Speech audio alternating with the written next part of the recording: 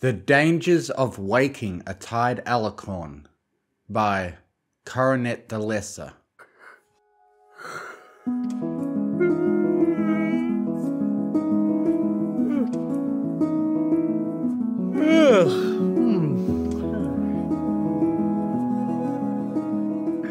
Spike yawned as he lounged lackadaisically on Twilight's throne. He casually flipped through the latest issue of Power Ponies, barely interested in whatever was on the page. Of course, technically, he shouldn't have been reading comics when on court business. Generally, Spike would take this position as royal advisor very seriously in Twilight's absence. But today, Canterlot Castle was utterly serene. An incredibly odd thing to note, as the nerve centre of the equestrian government usually constituted an unending hive of activity. No noisy courtiers or hard-pressed aides could be found darting back and forth delivering government business. Instead, it was deathly quiet. Not that he minded too much, hence the casual comic reading. Spike shrugged to himself. It was just going to be one of those days. That was what he initially thought, at least. He found himself rudely disturbed by the doors to the throne room being thrown up with a thunderous thud. Spike's comic book flew into the air as he attempted to regain some royal composure. In sprinted the familiar faces of his Ponyville friends speeding towards the throne, vivid concern etched upon their faces. Spike gulped. This could only be bad. Starlight was the first to approach him, a panicked expression on her face. "Spike!" Starlight called. "Somehow, Grogar has returned." All of her friends nodded solemnly. Spike's eyes went wide, and he started to shake physically. "What?" exclaimed Spike, standing up from his seat on the smaller throne. "How is even possible? Grogar was banished to the void by Gusty the Great. Dark magics, evil essence transfer rituals," Sunburst piped in from behind Starlight, currently flicking through some old-looking tome. "Secrets only a Dark Lord would be aware of." Spike cocked an eyebrow. "We are being that vague about this, huh?" "Spike!" snapped Starlight. "This isn't the time." "It just had to be a vile necromancer, didn't it? Can't we ever fight a villain that is hygienic?" Rarity whined. "Spike, where is Twilight?" Applejack asked, motioning with a hoof towards the throne. "We need the elements right now."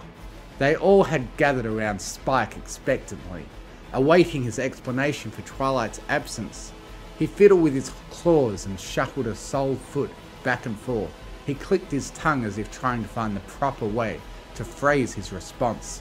Several of the group began to throw questioning looks in his direction as his silence continued.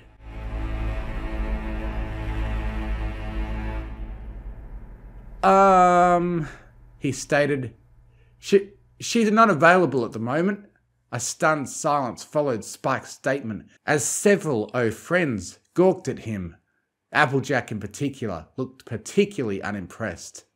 "Not available?" she questioned. Rainbow snorted angrily, pushing away past everyone else until she stood directly in front of Spike. "Spike, cut the bull! Where's Twilight?" Rainbow demanded.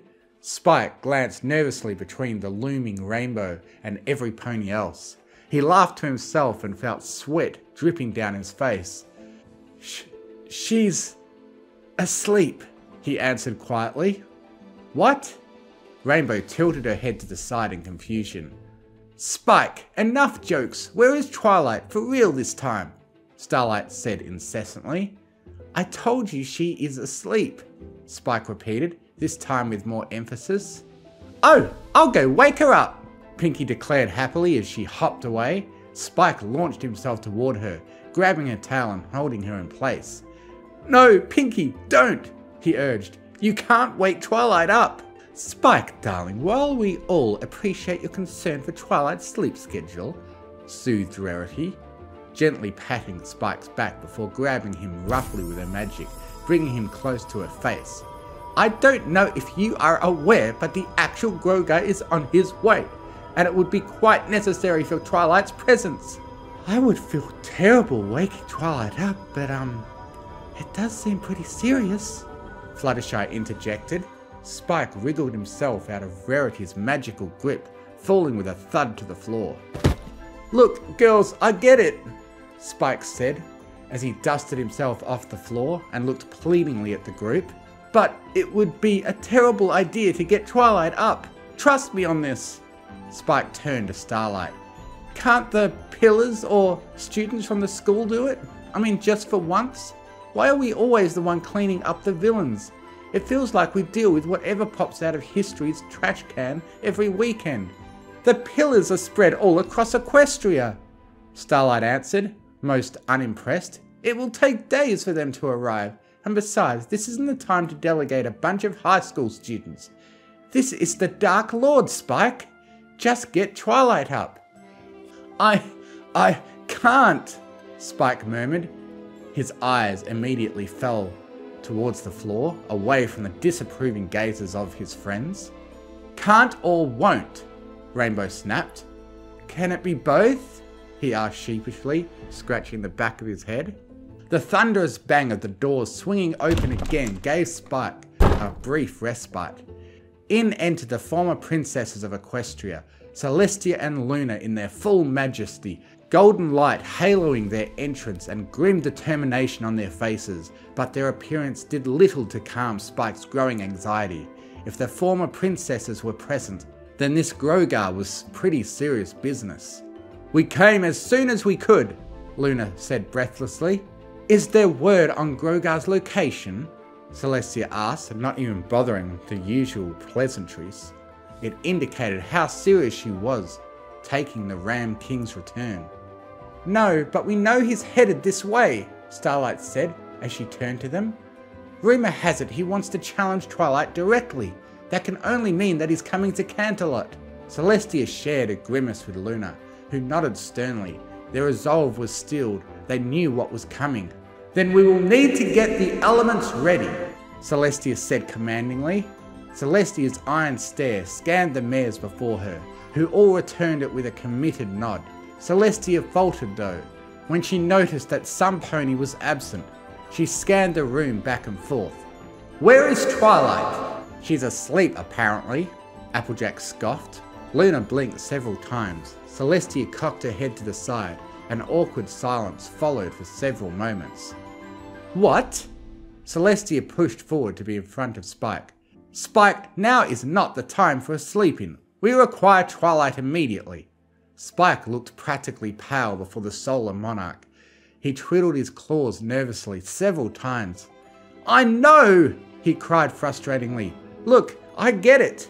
He extended the flat of his palms out to the assembled crowd. "But this is Twilight's first day off in 6 months. She's been working non-stop for days on end after the latest diplomatic summit."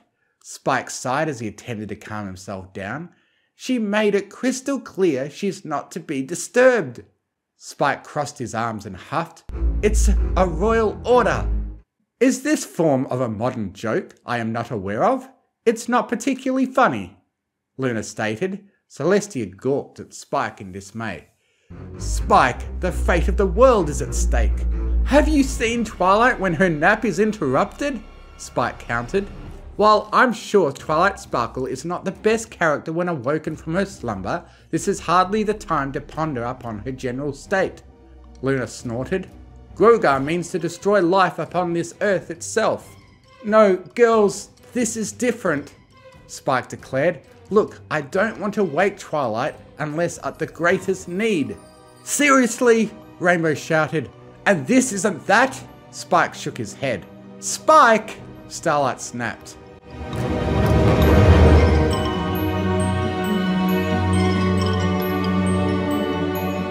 The group descended in a flurry of shouts as each pony jostled to be heard. All the while, Spike stood in the centre, desperately pleading his case before the irritated group. Not that they had much time to argue further when the doors to the throne room exploded in a storm of splinters. Celestia threw up a golden shield encompassing the group to deflect the projectiles. A great shadow loomed over the throne when the dust settled from the sudden intrusion. He was greater than Celestia by at least a foot. His curved horns sat like a wicked crown upon his narrow face. His red and gold eyes gleamed dangerously in the dim before a cruel, twisted smile danced upon his lips.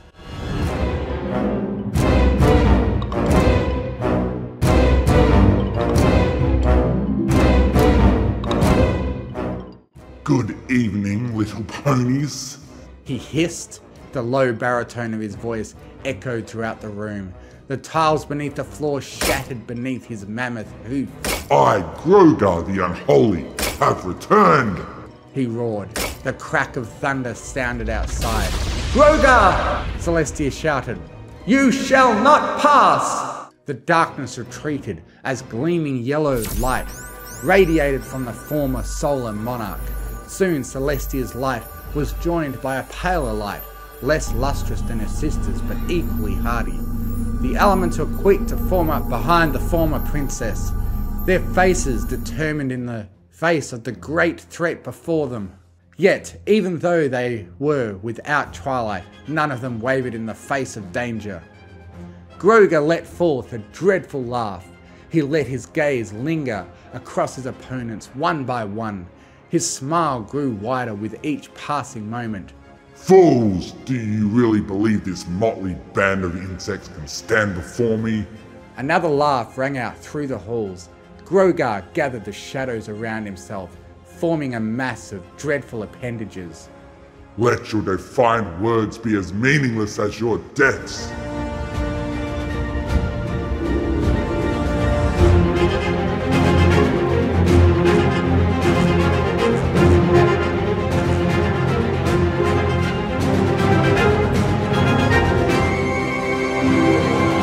Far above the action of the throne room, Grogar's words shook the foundation of the castle. Stone chips fell from the ceiling as ponies rushed about in a panic-stricken state. In the tallest tower of the castle lay the royal apartments. Within the spacious room, the curtains were drawn to prevent any intrusive light from entering. At the centre lay a large bed that could fit several ponies, layers of blankets piled high over a resting figure. The room was cool and, most importantly, utterly silent except for the occasional snore of the pony that occupied the bed. A place where the noise, chaos and stress of everyday life lay far, far away. It was perfection. That was until the roof shook, destroying the peaceful environment. The figure in the bed rolled furtively in their sleep, trying desperately to ignore the noise. Then, the roof practically jumped when another vibration wave rocked the castle. The crack of magical energy reverbed as loud as any multitude of fireworks. The figure under the covers groaned as she grabbed a nearby pillow and placed it over her ears. Then, desperate to push out the intrusion into their little slice of nirvana. Another booming laugh shook the room, taking small pieces of the ceiling, crashing against the room's floor. The cushions could not smother the sound. The pony groaned and tossed and turned furiously. When the castle shuddered especially violently, there could be no more ignoring the matter. The resting figure's bloodshot eyes open.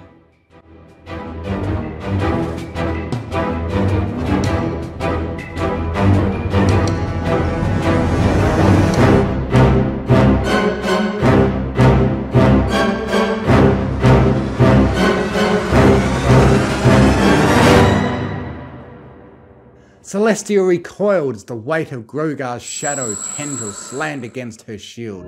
Luna's horn let forth an arcing wave of magical energy in response. The tendril dissipated, only for it to be instantly reformed. Starlight, take the remaining elements and get Twilight, Celestia said through gritted teeth. We will hold them off as long as we can. We ain't leaving, Applejack declared. No way, Rainbow added. The rest of the group nodded in collective determination, unwilling to leave the two princesses to fight the Dark Lord alone. Friends, this foe is beyond you. It is best to fight another day, Luna bellowed as she let forth a wave of crystal bolts. Grogar casually smashed them away. Several tendrils launched towards Luna. Celestia intercepted them, a great burst from her horn, dispersing them briefly. Grogar snorted in amusement. Delay me? Listen to your worthless prattle. Do you not see death when it approaches? He triumphantly grinned, ready to renew his attack once more, but his attack died just before he unleashed it. Grogar had stopped the build-up to the spell and sniffed the air. Something wicked comes this way. The back doors to the throne room swung open. Every pony turned to the noise, and the new entrant, Grogar, squinted in that direction. Within the shadow of the door stood a slackened but recognizable figure. It was Twilight, but not as every pony knew her. Twilight looked terrible. Her coat was matted and clearly unbrushed. Her hair was a tangled, unkempt mess, not brushed from whatever bed she had emerged from. Most noticeably, her eyes were wide open and bloodshot, and rings of dark circles sat beneath her eyes. Had it not been clear that she had just been sleeping, she may have looked frightening, but instead she ponderously moved into the throne room, barely taking notice of the great battle before her. She didn't even throw a wayward glance at her assembled friends. "Spike!" drawled Twilight as she approached a thoroughly abashed Spike. He wasn't sure, but had she gotten taller, she practically looked over him. "What's going on? I thought I told you to keep it down!" Grogar snarled angrily as he spoke. Princess, I demand... "Quiet!" Twilight interrupted him quite evenly. "I was not speaking to you." She kept her unsteady gaze on Spike. She casually rubbed her eyes with a hoop. "Spike?" "Well, I tried to tell them, but they wouldn't listen," he mumbled. "I really did. Don't be mad." Twilight sighed deeply. "Me? Mad?" "No." Twilight yawned again. "Annoyed would be more accurate. What did I tell you about parties in the throne room?" Before Spike could answer, Grogar slammed his hoof down against the floor, cracking several tiles. Princess Twilight! He roared. Behold, your ruin has arrived. I will subjugate you to horrors you and your friends can only imagine. Only when your mind is at its greatest breaking point, when your despair reaches its crescendo, I will only gift you the sweet release of the end. Grogar smiled devilishly, practically leering in Twilight's direction. The small mare had finally turned to face the great ram. A large frown adorned her features. "Are you quite finished?" Twilight said with a snort. Grogar's mouth hung open in bewilderment. What? He boomed, shaking the very walls. "Do you have to shout?" Twilight grumbled angrily, practically a snarl. "Every single word!" She caressed the top of her head with a free hoop. "Do you have no consideration for others, or are you just that stupid?" Dead silence followed. Her friends stood still in shock. Had Twilight just lost her mind? No one knew what they should do. A few glanced at the terrifying Dark Lord, who seemed to shake in visible anger at being reprimanded by a pony of all creatures. Grogar drew himself up. The shadows coalesced around him until the very sun itself dimmed. His words were like the rumble of a volcano, and the aura of his fury warped the exact space he occupied. You dare speak to me like that? Do you know who I am?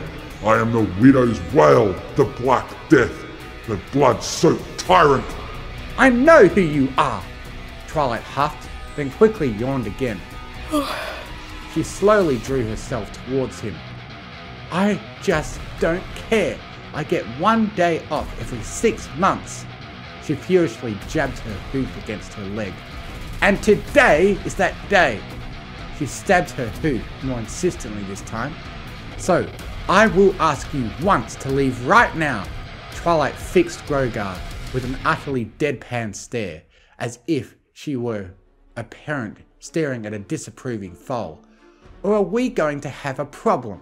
She then cracked her head to the side and repeated the action on the other side. Her eyes never left Grogar. You fool! Grogar roared. Do you not perceive your own end? I am the end. I am the gathering darkness, the shadow of the abyss, born from the darkness of the void. And now I have come for... Before Grogar could speak any further, He was lifted into the air and promptly dropped against the floor, roughly creating a small crater. Then before he could gain his bearings, he was slammed to the floor again, and again, and again. The group's initial shock at Twilight's action gave way to uncomfortable silence as she physically dominated the most powerful dark being in history. All the while, Twilight sported an expression that was a mix of exhaustion and indifference. Then as he was lifted into the air a final time before he could say any more, he was gone. The only indication of where the Dark Lord had gone was an ominous hole in the roof of the throne room, the crumbled stone falling to the floor where he had just stood. Twilight's friends stared open-mouthed at the ceiling, though Luna could not take her eyes off the ram-shaped impression on the stone floor. "Where did he go?" Starlight whispered.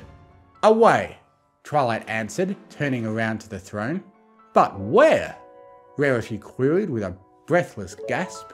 "To some place he won't be noisy," Twilight retorted tersely as she climbed the steps to take place upon its comfortable surface.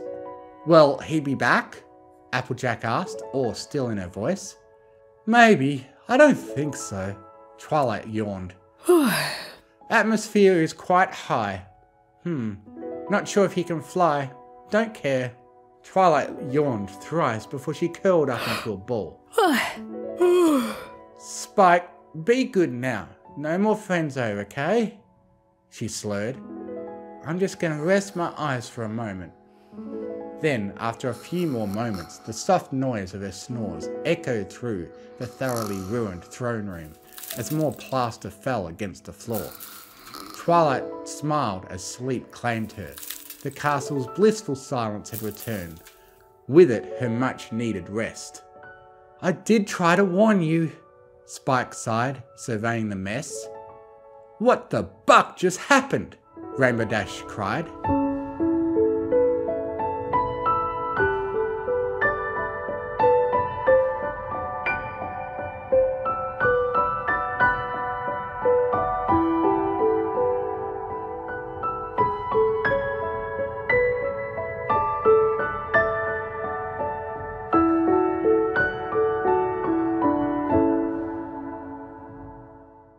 Twilight Tries to Have a Good Time by Local Medic Main.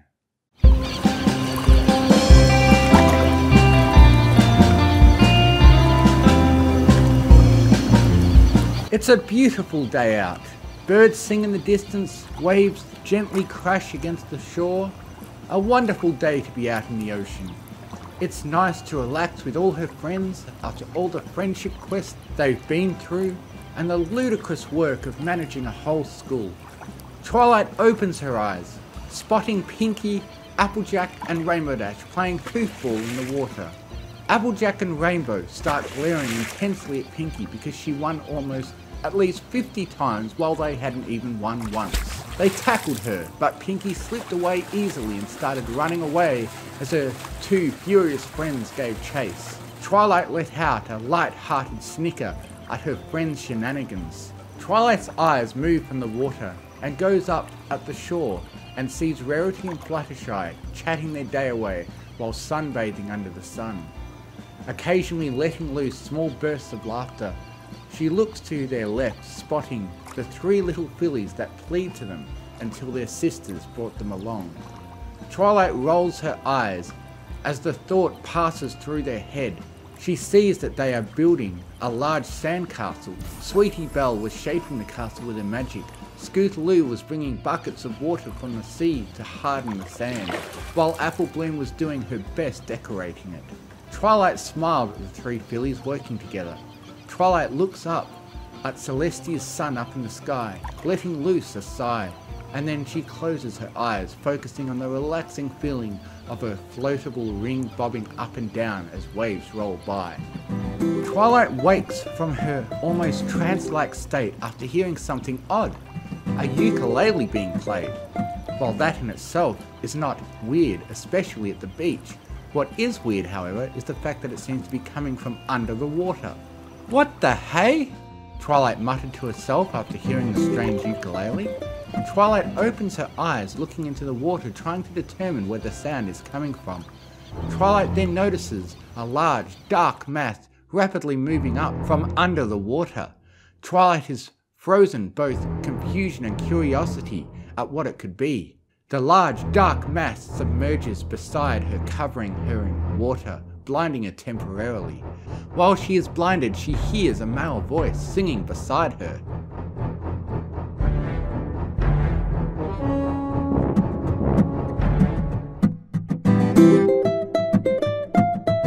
I conquered the pesky shark, the one haunting all my dreams. I watched the light leave his eyes, all while his parents scream. After Twilight recovers from her temporary blindness and looks up to see what's beside her, her eyes go wide as she takes in the strange view of Anon on top of a dead shark playing a ukulele while wearing a necklace of shark teeth. Anon? Why are you on top of a shark playing a ukulele while singing? Twilight looked at Anon, surprised at the fact he managed to kill a shark and was singing a song about it. Anon completely ignored Twilight and continued singing on top of his dead mount. Now look at the world around me, the water is safe at last.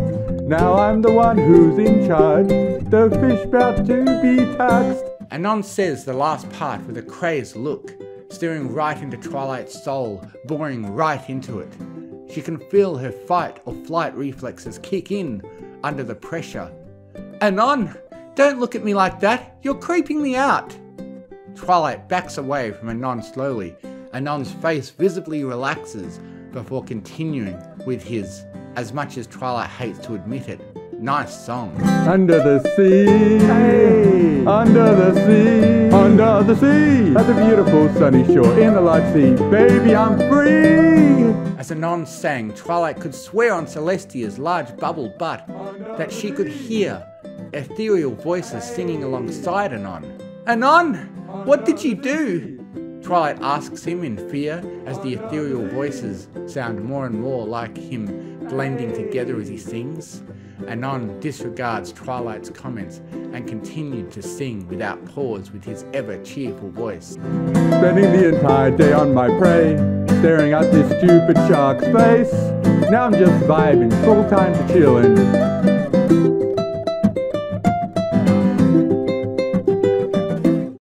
Anon looked right at Shark's still dead face before folding his leg up, closing his eyes and resting his back against the shark's fin.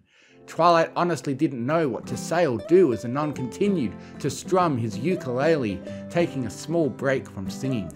Twilight looks at the shark's dead expressions and sees that all his teeth have been ripped out and is now hung around Anon's neck.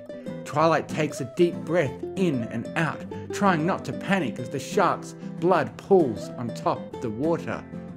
Anon, how did you... Twilight is interrupted as Anon starts singing again. I brought peace, freedom, justice, and security to my new empire. Anon finally stops strumming his ukulele, putting it at his side, finally finishing his song. Once he's done putting the ukulele, he looks at Twilight. You were asking? Anon smiled at Twilight smugly. One of Twilight's eyes twitches as strands from her hair start going into random directions, while Twilight's ears also start turning red as smoke bellowed from them. She takes a long, deep breath in and out, repeating the process 5 times until her ears are no longer steaming like a kettle. She looks at Anon. How did you kill that shark, Anon? And don't make up anything or I'll show you what my horn can be used for aside from magic, Twilight says in a warning tone. Anon lets loose a low whistle. Kinky, aren't you? But sure, I'll tell you how. Anon grabs a small knife from his pocket, throwing it hilt first at Twilight. I stabbed that shark to death, Anon said, as he leaned back, putting one hand behind his head and inspecting the other hand's nails. Twilight deadpanned at him for a few minutes before picking him up with her magic, then teleporting him and his ukulele to the castle. Twilight then vaporized the dead shark's body. She sank into her floatable ring and fell into a deep sleep, already tired from having to deal with Anon. Anon is teleported to the castle, falling bum first on the floor. "Oh, I think I fell on my balls," Anon said, before his ukulele fell on his head, breaking and knocking him out for the foreseeable few hours. A tired Starlight sits by a nearby table, watching Anon's now unconscious body, occasionally taking a sip from her coffee. "I don't get paid enough to babysit an entire school, let alone a man-child," Starlight said to no one in particular before slamming her head on the table.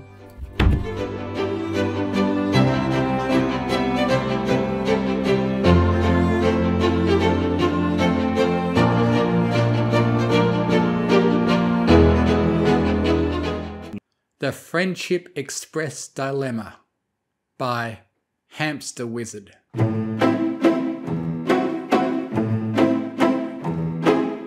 The exact nature of the situation is irrelevant. The problem seeks to answer a moral quandary. Rainbow Dash raised a hoof once more. Twilight flicked her pointer in her friend's direction. "No, for the last time, there is no way to stop the trolley." Rainbow Dash slowly lowered her hoof. Twilight then flicked her pointer back toward her chalkboard, tapping on the rudimentary drawing. It depicted a trolley approaching a fork in the tracks, with 5 ponies on the straightway and a single pony on the alternate path. Off the side there was a drawing of a pony who appeared to be Trixie, standing beside a lever. Applejack then spoke up. "Well, ain't much of a question if you all ask me. Saving 5 ponies is a heck of a lot better than saving 1. "Yes, but you are doing so at the cost of another pony's life, a death which you are responsible for," Twilight rebutted. Fluttershy spoke next. Aren't you responsible for the death of the other 5 if you do nothing?" Twilight leaned in, uncomfortably close to Fluttershy's face. "Are you?" she whispered. "That's the way I figure it. Some pony dies whichever way you slice it, so you may as well save as many ponies as you can." Applejack nodded. "Yes, dear, but how could you live with yourself after causing the death of another pony?"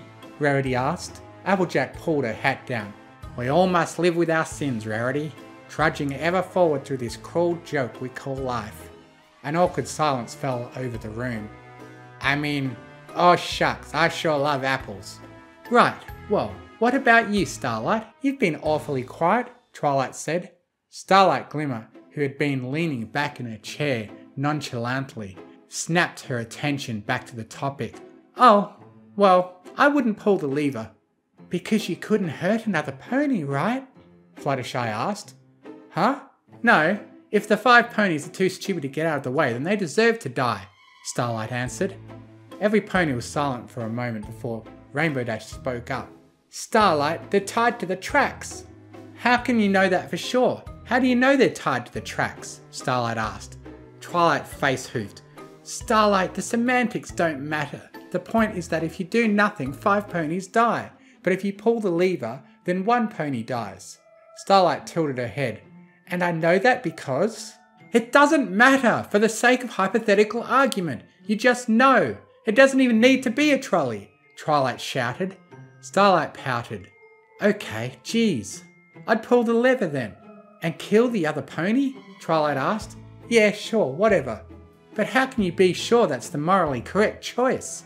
Twilight asked. Starlight shrugged. "If I do nothing, I kill other 5 through my inaction." Applejack nodded. "Yep, that's what I figured.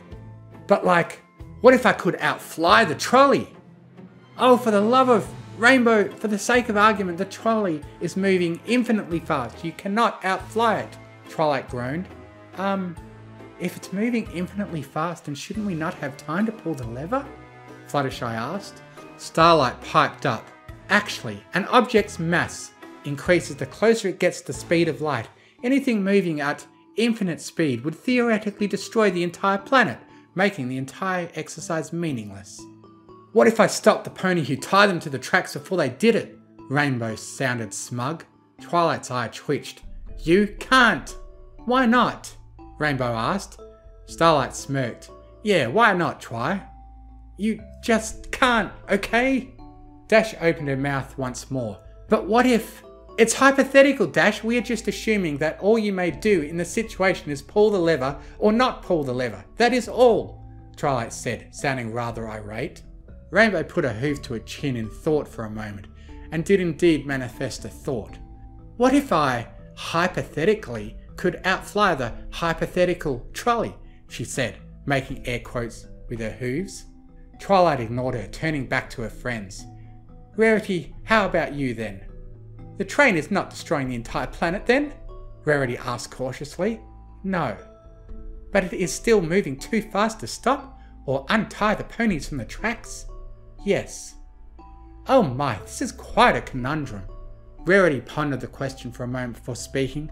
I believe I would pull the lever and simply bear the guilt myself. Twilight nodded. Most ponies say that they would pull the lever, reasoning that they are responsible for the death of the 5 if they do nothing, and that 5 lives are worth more than 1. However, Twilight flipped the chalkboard over, revealing a similar drawing, only this time the pony beside the lever was Applejack, and the single pony on the branching path was Apple Bloom. Twilight smiled at the gathered ponies. Who would pull the lever now? Starlight raised her hoof and every pony glared at her. What? She asked. Starlight, that's Apple Bloom, Applejack shouted. Who? My sister. Oh. Starlight lowered her hoof. Twilight nodded to herself. Applejack, would you care to explain your change of heart? Well, family comes first after all, Applejack nodded. But are you not then responsible for the death of the 5 ponies on the other track? Twilight asked. No, not like I tied 'em up. Right then, Starlight, earlier you said that if you do nothing, the other 5 die through your inaction, Twilight said. Yeah, true, Starlight responded. And you would let the other 5 die to save a pony you know? Yep. Starlight leaned back in her chair. Wow, that's cold, Rainbow said. I think it's rather touching that Starlight would kill 5 ponies to save Apple Bloom, Rarity said. Twilight shuffled uncomfortably a bit as she spoke. Anyways, most ponies, even after saying they would pull the lever and let one stranger die, wouldn't pull the lever if some ponies they know would die. This is because the life of a friend or family member is worth more to them than the 5 strangers, even though the 5 lives is worth more than 1. What about you, Twilight? Starlight asked.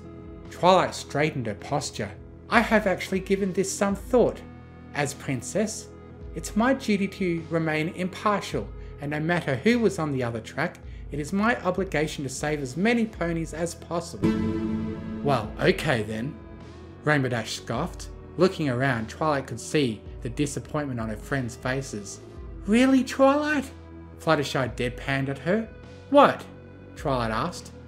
I mean, I would have left that lever alone if it was you on the other track, Twi, but now I ain't so sure. Applejack sounded disappointed. Some princess of friendship, Starlight said disapprovingly.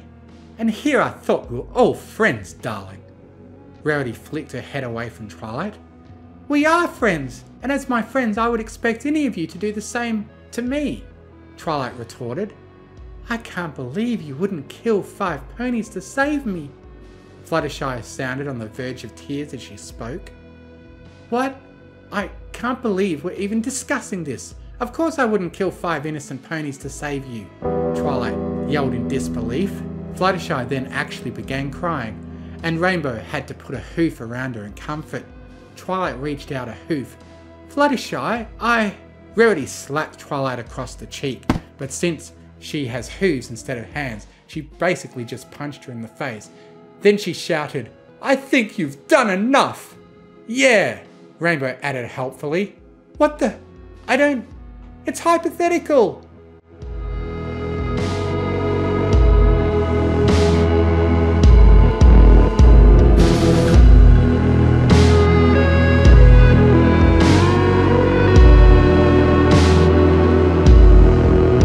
Next day.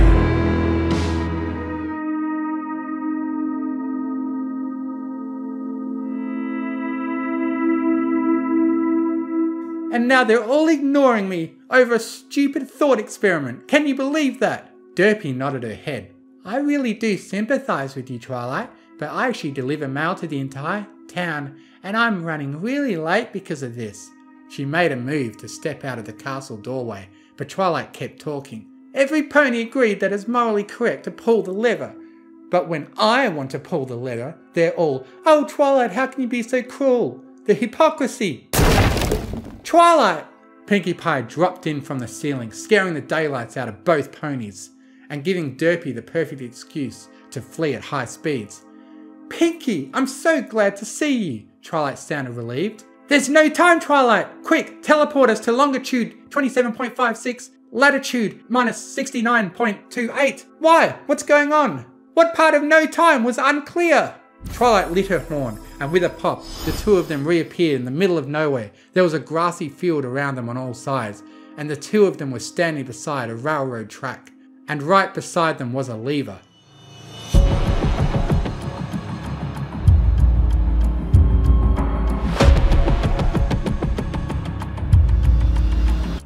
"There's a train coming down the tracks, Twilight, and there's 5 ponies tied to the rails. What do we do?" Pinkie shouted directly in Twilight's face. Twilight frowned. "Is this a prank? Is that what this is?" "No, look!" Pinkie passed Twilight a pair of binoculars she just sort of had, and Twilight took a look down the track. Sure enough, tied to the track were 5 ponies, all struggling to break loose. "Now look on the other track!" Pinkie almost screamed. Twilight looked, and to her horror, she could see Spike all alone tied to the other track. "Right now, the train is on course to run over those 5 ponies, but if we pull that lever there, then it will change course and run over Spike. Oh, Twilight, this is horrible!" Pinkie dramatically fell over. Twilight began sweating. Okay, this is fine. Pinkie, you pull the lever, I'll fly over there and untie Spike." "You can't. There's some sort of wall of psychic energy keeping us away." "I'll teleport." "You can't teleport past it." "I'll go stop the train then." "You need to pass the barrier to do that." "I'll make a spell to destroy the barrier." "There's no time, Twilight. The train will be here in 30 seconds. Pinkie screamed. Sure enough, Twilight could feel the rumble as the train drew nearer to the fork. She could see it now, plumes of smoke billowing from the locomotive. Twilight was pretty much having a panic attack. She was hyperventilating and fanning her face with her wings, trying to calm down. I can do this! I can do this! Pinkie, you decide!" She turned to find Pinkie attempting to tie herself to the tracks. "Pinkie!" A giant timer appeared in the sky, slowly counting down from 10. "Oh no! Oh no! Oh no! Oh no!" And then everything was suddenly on fire. "I can't!" Twilight shut her eyes and huddled up on the floor. Suddenly everything stopped.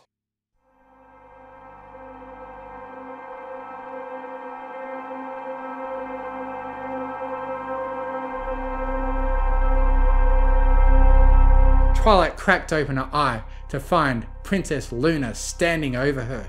"Oh, this is a dream. That makes sense," Twilight chuckled, but Luna didn't seem nearly as amused. The field they were in slowly faded away until the two of them were alone in an endless white expanse. "Twilight Sparkle, we are not too proud to admit that we have no idea what this is supposed to mean. Wouldst thou kindly explain the nature of this nightmare?" Luna calmly asked. Twilight then spent some time explaining the details of her thought experiment, followed by yesterday's events, which of course led her to her current distress and her friend's irritation with her. Luna followed along as best as she could, saving most of her questions until the end. When Twilight's story was finished, Luna pondered all she had heard and asked a simple question. "Is there any reason why we cannot stop the trolley?"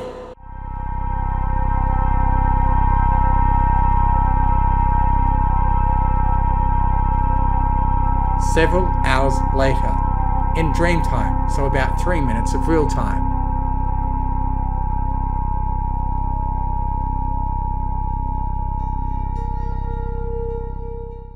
"We understand now. It would seem that you owe thine friends an apology, Twilight Sparkle." "I know I upset them, but how is it unreasonable to say that you wouldn't let 5 innocent ponies die to save them?" Twilight grumbled. "Indeed, it is only 5 after all, a small price to pay. It may be difficult, but in the past we have slain countless innocents to protect those dear to us." "Wait, what?" "It was more socially acceptable at the time." Twilight scratched her head. "So you're saying I should be willing to let innocent ponies die to save my friends?" "Yes." That's sort of messed up. It is, although perhaps you should not have breached the topic to begin with if you were not prepared for the consequences. Also, you could have just lied, to not sound like a tool. Luna stood up and stretched.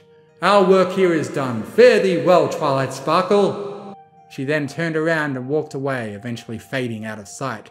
I think I know how to fix this now, Twilight exclaimed to herself, alone within the endless expanse of her own mind.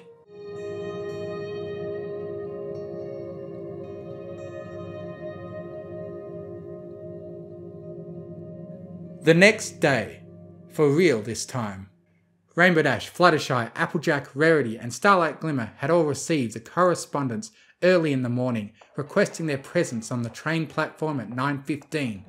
They had all arrived at relatively the same time to find Twilight Sparkle waiting there, standing in front of a curtain with a sheepish grin on her face. Every pony, thanks for coming here. I just wanted to say that I'm sorry and that I was wrong. I hurt all of you with what I said and I really shouldn't have. You all mean more to me than the entire world, and I would have made that clear. So, let me prove it to you. Twilight finished her introduction and turned around, pulling away the curtain to reveal that off in the distance, 5 ponies were tied to the railroad track. Branching off on another track, the group could see Pinkie Pie, also tied up, waving at them enthusiastically and with a big grin on her face. Twilight turned back to the group with an eerie smile. The 5 of them suddenly became acutely aware of the broken lever beside Twilight. Now, at 9:20, the Friendship Express is scheduled to arrive at the station.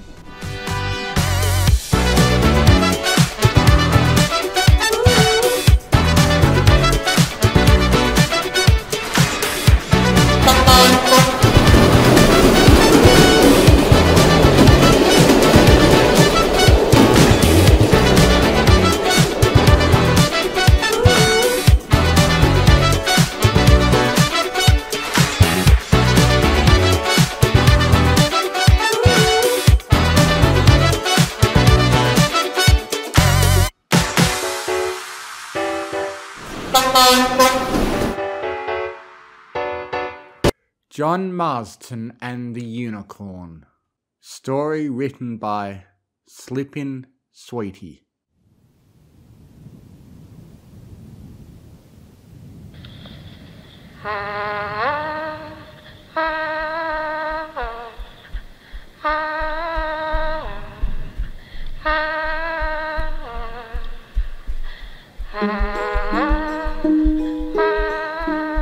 Dark clouds hang over the Mexican frontier as a lone horse and rider trek across the lonely dirt roads that lay empty, barren of any living travellers or animals.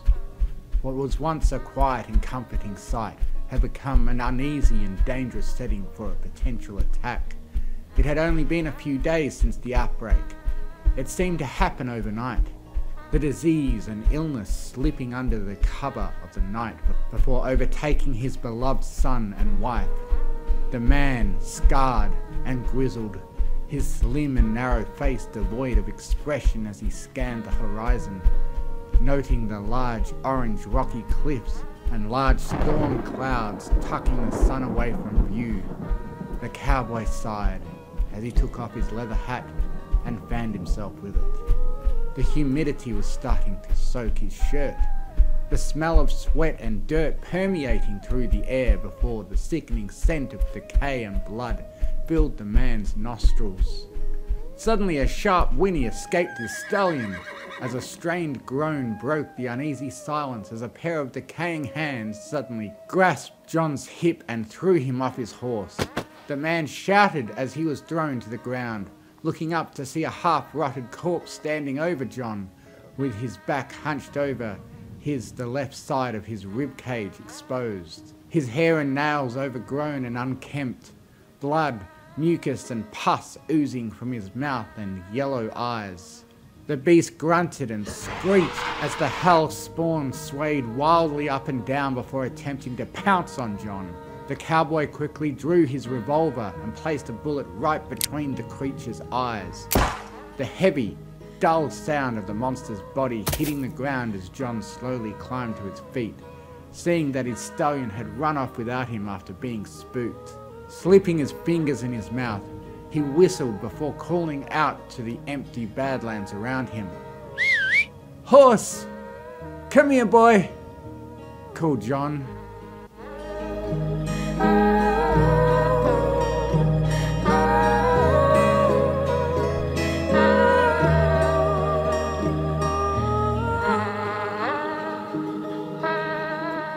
A minute passed as John examined the landscape, combing through the cacti and shrubbery for his horse.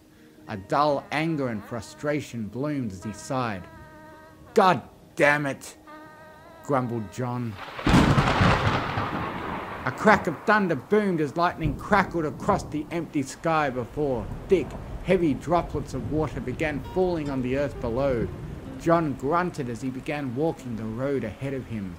A sour expression pinned his face as the rain came pouring down.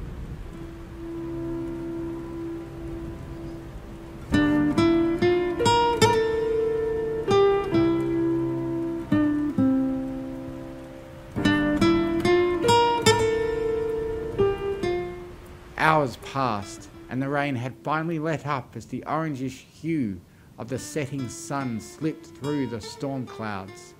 John was soaked. His jean jacket, shirt, jeans and hair were doused in the rain, covering John in a pound of water and the sticky humidity that came with it. John quietly pondered when he'd get to the nearest functioning town. He was fortunate to not encounter any hordes of the undead or opportunistic bandits stalking the countryside. Thankful for any ammunition not spent on a man already past tense. John wondered if there was any irony in killing a man twice, but reasoned that irony was beneath him in a state like this. There was only so much humour in a situation, and chewing the bit about it only seemed to tempt fate, and the last thing Mr. Marston needed was to tempt his future and fate any more than he already had. His train of thought was interrupted by a shrill scream coming from the left, off the side of the road, quickly snapping his attention to the small group of undead monsters chasing something. John couldn't quite make out what it was from the mass of bodies surrounding it and chasing it around, but he quickly grabbed his repeater from his back, racking the lever before shouldering the weapon as he narrowed his good eye down the barrel and iron sights. "Wonder if I had killed any of you before," muttered John as he squeezed the trigger of the weapon, a loud crackling through the air as the gunslinger racked the repeater's lever and fired again. The bullet struck the skull of one of the demons before firing again 3 more times. John exhaled as he relaxed, slowly lowering his repeater as he looked across the road to see the carnage, looking for any human remains or someone left standing. John cocked a brow at the sight of a purple mare cowering over the mass of corpses that surrounded her. Stepping off the main road before trekking across the wilderness to meet the creature he spared from being eaten, curious to see the pony's purple coat and branded mark on its flank, John mused as he slipped the repeater over his back and placed his hands on his gun belt and hips as he approached the creature. "Well, it ain't every day you see a purple horse." "I'm a unicorn and a pony," replied the purple pony as she panted heavily, looking up at the human with fear and confusion. "You're not going to try and eat me, are you?" "Not until you're properly prepared and seasoned," replied John. What? cried the pony. "I'm joking. So, unicorns are real? I suppose I owe Jack an apology," replied John as he rubbed his chin and stubble before spitting a wad of mucus beside him. Pony winced at the man spitting in front of her and she gave a bewildered expression. "What do you mean, real? Who's Jack? Who are you? And what's going on?" cried the pony. John looked around to see if any living soul was near, feeling unsure of his own sanity as he started talking to the horse. My name's John Marsden, and I've been trying to figure this out myself. Do you have any idea where the nearest town is?" I don't rightly know where I am or where anything is. I just remember trying to enter the magic mirror and cast a spell and... John cleared his throat. Let's start with your name and where you came from, he said as he prevented himself from being any more confused than he already was. The pony trotted awkwardly in place as she glanced around the bodies around her. Can we, walk and talk? Sure, replied John. Not like I have anything better to do as of now. The mare quickly joined the man as they walked back to the road and then began travelling down it together. You asked for my name? It's, Twilight Sparkle, said Twilight. John glanced down at Twilight, his expression muted and reserved, but his eyes revealing a curiosity and uneasiness towards the pony. That's certainly a name. And I'm from Equestria. Have you heard of it? No. Twilight bit her lip as she winced, slowly looking up at the human. Is there magic here? Probably. Maybe. I'm not too sure, but given how strange everything up until now has been, I wouldn't take magic out of the question, answered John. What about the magic of friendship? Inquired Twilight. I wouldn't know too much about that. I'm not the best person to talk about when it comes to making friends, chuckled John. What happens now? Asked Twilight. John shrugged. I reckon we'll go into town and part ways then. That is, if the next town isn't overrun with those blood-sucking monsters. You're free to do as you please. I've got my own list of problems to deal with. How are you so calm and accepting about all of this? You're not my first talking animal, surprisingly enough. You're only a fraction of the peculiarities and horrors I've seen, answered John. And, well, I'm not accepting of any of this. Just calm, because I have to be.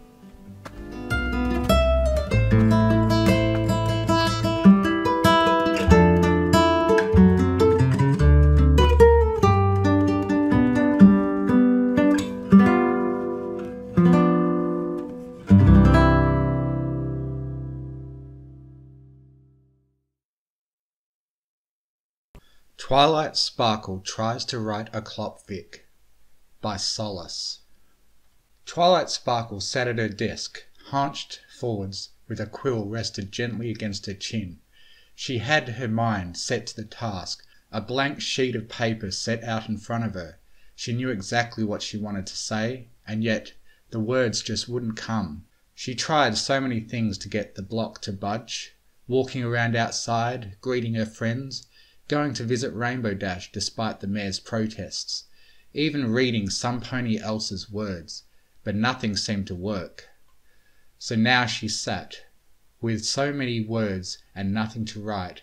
On her last breath she resorted to her last resort, something she promised herself she'd never do, write a clopfic. The faint niggle of an idea graced Twilight's mind. Her eyes lit and the quill set to motion. It scratched loudly against the rough, sketching out the first words of her grand plan. Clover Frost walked out, and she stopped. The quill lifted up from the page, and she read back through what she'd just written, then quickly scribbled an amendment. Clover Frost, the handsome, walked, scratch that, trudged out through the open snow. A smile spread across Twilight's muzzle. She liked that, but it needed more. She wrote another sentence.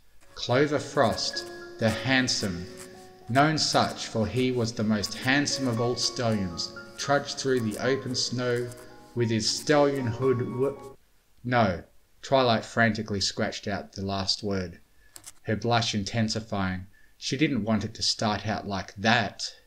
She tried again. Clover Frost, the handsome, known only as such for being the most handsome of all stallions, trudged through the open flap and into the warm inside of the tent? Twilight shrugged. Might as well be. Of the tent. And then she got stuck. Twilight pressed her quill into the ink pot, thinking to herself as she let it soak to the shaft. There has to be a better way of doing this, she frowned. With the quill freshly filled, Twilight scrunched up the page and tossed it aside, sending it flying across her bedroom and on top of a pile of similar scraps of paper, all her previous attempts. The wad of paper tumbled off the top, rolling all the way down the mountain and sliding to a halt at the base, just beside the still empty wastebasket. Ignoring the mess behind her, Twilight levitated a new page down in front of her and began scribbling anew. Cloverfrost, also known as the strongest and most well-hung stallion alive, trudged through the howling wilderness of the frozen north. He shivered, pulling his close to him, and pressed on ahead. He was intent on getting to his destination, a brown tent on the horizon where his lover sunlight. Once again, Twilight found herself frozen, unable to think of a single word. What the hay rhymes with sparkle? After a brief moment of contemplation, Twilight shrugged and pushed on. His lover, Twilight Sparkle. The wind was whipping past his mane, blowing it into a thunderous uproar, but he refused to stop, for his erect. Another pause as Twilight's blush returned in full force. She cast a glance around the empty and darkened bedroom, her eyes settling on Spite's basket at the back, where the tiny drake still snored. She sighed, waving herself with a hoof, and skipped ahead in her tail slightly. Twilight Sparkle sat on the edge of her bed, playing with her toys, when her beloved came waltzing into the tent. "My lover!" he proclaimed. Twilight pushed on, intent on making something of this. "My lovely lover dover smoopy doopy bear!" She choked, feeling a slight bit of bile itching at the back of her throat. She tossed the page away to begin again. And again Twilight found herself stuck. She sighed, dripping the quill in its ink pot despite it not needing it, and began scribbling her ideas. Twilight Sparkle sat at the edge of her bed, the sheets draped over her body and staring with a seductive smirk as she awaited her lover. Clover, the clever, Frost, strode into the tent, letting the flaps swing closed behind him and into the warmth therein. The sounds of hoofsteps reached Twilight's ears and she stopped cold. Her eyes bolted up to the closed door of her bedroom and she held on to her breath. She waited for what felt like ages, watching as a shadow lurked beyond the doorframe. She waited, sweats dripping down her muscle, and watched as the shadow continued clumping down the passage and out of earshot. When she was finally sure she was alone, Twilight let out her held breath and turned back to her page. He removed his hoof-stitched brown cloth cloak, the very same thing that hung exactly 13 millimeters from the ground on a normal pony, but at a more meagre 12 millimeters due to Clover's reduced stature. He levitated it over to the hook, flashing a sultry smirk to the mare stretched out before him, and let the cloak fall short. Twilight felt a slight shiver of guilt run up her spine. Just the thought of a stallion purposefully misplacing his coat and leaving it lying on the ground, of all places, where some pony might stomp on it or even trip. It struck a special type of chord for the princess. Clover skulked slyly over to his mistress, she turning over and presenting her... "Ugh!" Twilight groaned and scratched that out and began again. Clover skulked over to his mistress, a sly grin upon his muzzle, and draping the leash behind him in his. Twilight stopped again. "Am I?" She stared with wide eyes at the page. "Where did I?" She promptly tore it up, burned it to ashes, and sent the remains to a decade-long banishment on the other side of the sun.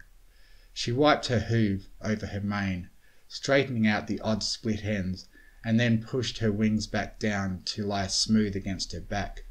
When she was sure she was okay, she pulled out another page and started again. Clover Frost, the handsome, known as such for his perfectly manicured hooves and chiseled visage, strode into the tent to welcome his beloved. He strode with confidence, flashing a sly grin as his eyes set firm on the target of his desire. "Sunlight Sparkle," he cooed. "How unfortunate that we could find each other lost here in the frigid tundra of the frozen north." A brief moment, and then he added, "Alone." With a wobble of his eyebrows, Clover Frost removed his satin leather cloak and levitated it over to the hook beside him.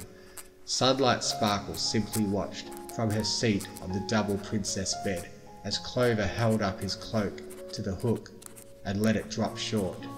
A slight bristle ran up Starlight's back, a slight shiver at the sight of the fabric tumbling to the ground before her.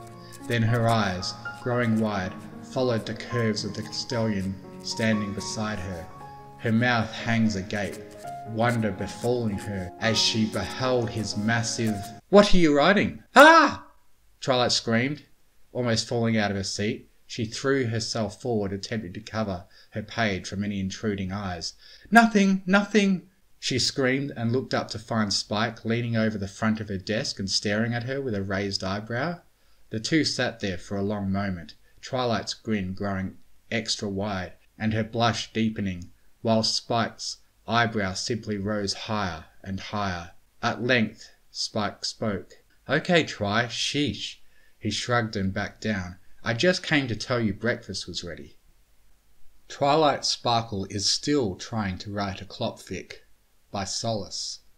After a brief break for breakfast, we returned to Twilight Sparkle in the privacy of her own room. She sat crouched in front of her tiny desk, a toothbrush clenched in her teeth, dripping foam into her lap, and a brown and creased page held out between her hooves. Behind her and all around, the piles of crumpled papers and discarded ideas floated aimlessly in Twilight's aura, forgotten after all attention was turned to this one page. She frowned and levitated the toothbrush away from her mouth. "This is terrible." It was true, of course. She had barely filled half the scroll, and what she had was rampant with scribbles, crossed out words, and the tears of desperation. If there was any one single truth about Twilight Sparkle, it was that she shouldn't try to write when she was tired. But she'd gotten this far. It only made sense that she finish what she started. Thus, Twilight carefully set the page down at the corner of her desk, pulled out a clean one, then dipped her quill in the pot of ink and set to work. "Clover Frost, my beloved," Sunlight Sparkle creamed. She almost rolled out of her bed upon seeing her beloved stallion step into the tent. The heat of the moment, that luscious swagger of his hips, she could... "Spike!" Starlight's angry voice sounded from up the hall, echoing loudly through the castle and shattering Twilight's concentration. There was the resounding, thundering roll of a million little pieces of paper hitting the ground behind her. The quill jerked aside, snapped in two, and etched a large, deep black ink stain across the page, and Twilight collapsed to the ground, face first, into a sea of crumpled notes. "I'm coming, Starlight!" Spike's voice answered from outside, and as Twilight picked herself up, she heard the silent padding of dragon feet outside. Spike ran past her room at a moderately above walking pace with a grimace on his face, waddling as fast as his legs would carry him in the direction of Starlight's angry yells. Twilight sighed and face hoofed. "Are you serious?" She groaned into her hoof and stood up, clearing a path through the papers with her magic, stormed to the door and slammed it shut, then returned to her desk to continue writing. She crumpled up the ruined page and threw it over her shoulder, adding it to the sea of papers gathering around her hooves, and pulled out another clean sheet and quill from her drawer. "Clover Frost, my beloved!" Sunlight Sparkle was ecstatic. She rolled over onto her back and took her loved between her hooves as he came in for a kiss. "I missed you so much. It feels like you've been gone for eons," she cooed, and then they kissed. Twilight paused to think, making a mental checklist of what she needed. She had the setup, check. She had the character, and the saucy dialogue, double check. All she needed was the... Twilight blushed a deep red. Okay. She took a deep breath, shook herself off, and bought herself some time by dripping her quill in the ink. Whilst ensuring it was thoroughly soaked, Twilight forced herself to remain focused, and ignored her wings as they extended behind her all on their own. She needed the saucy bits. She took another deep breath, pushed back her mane, and leaned into writing the next scene. They kissed long and hard, their breaths panting. "Oh, Twilight," Clover Frost moaned. He pushed her onto the bed, and then he realized something.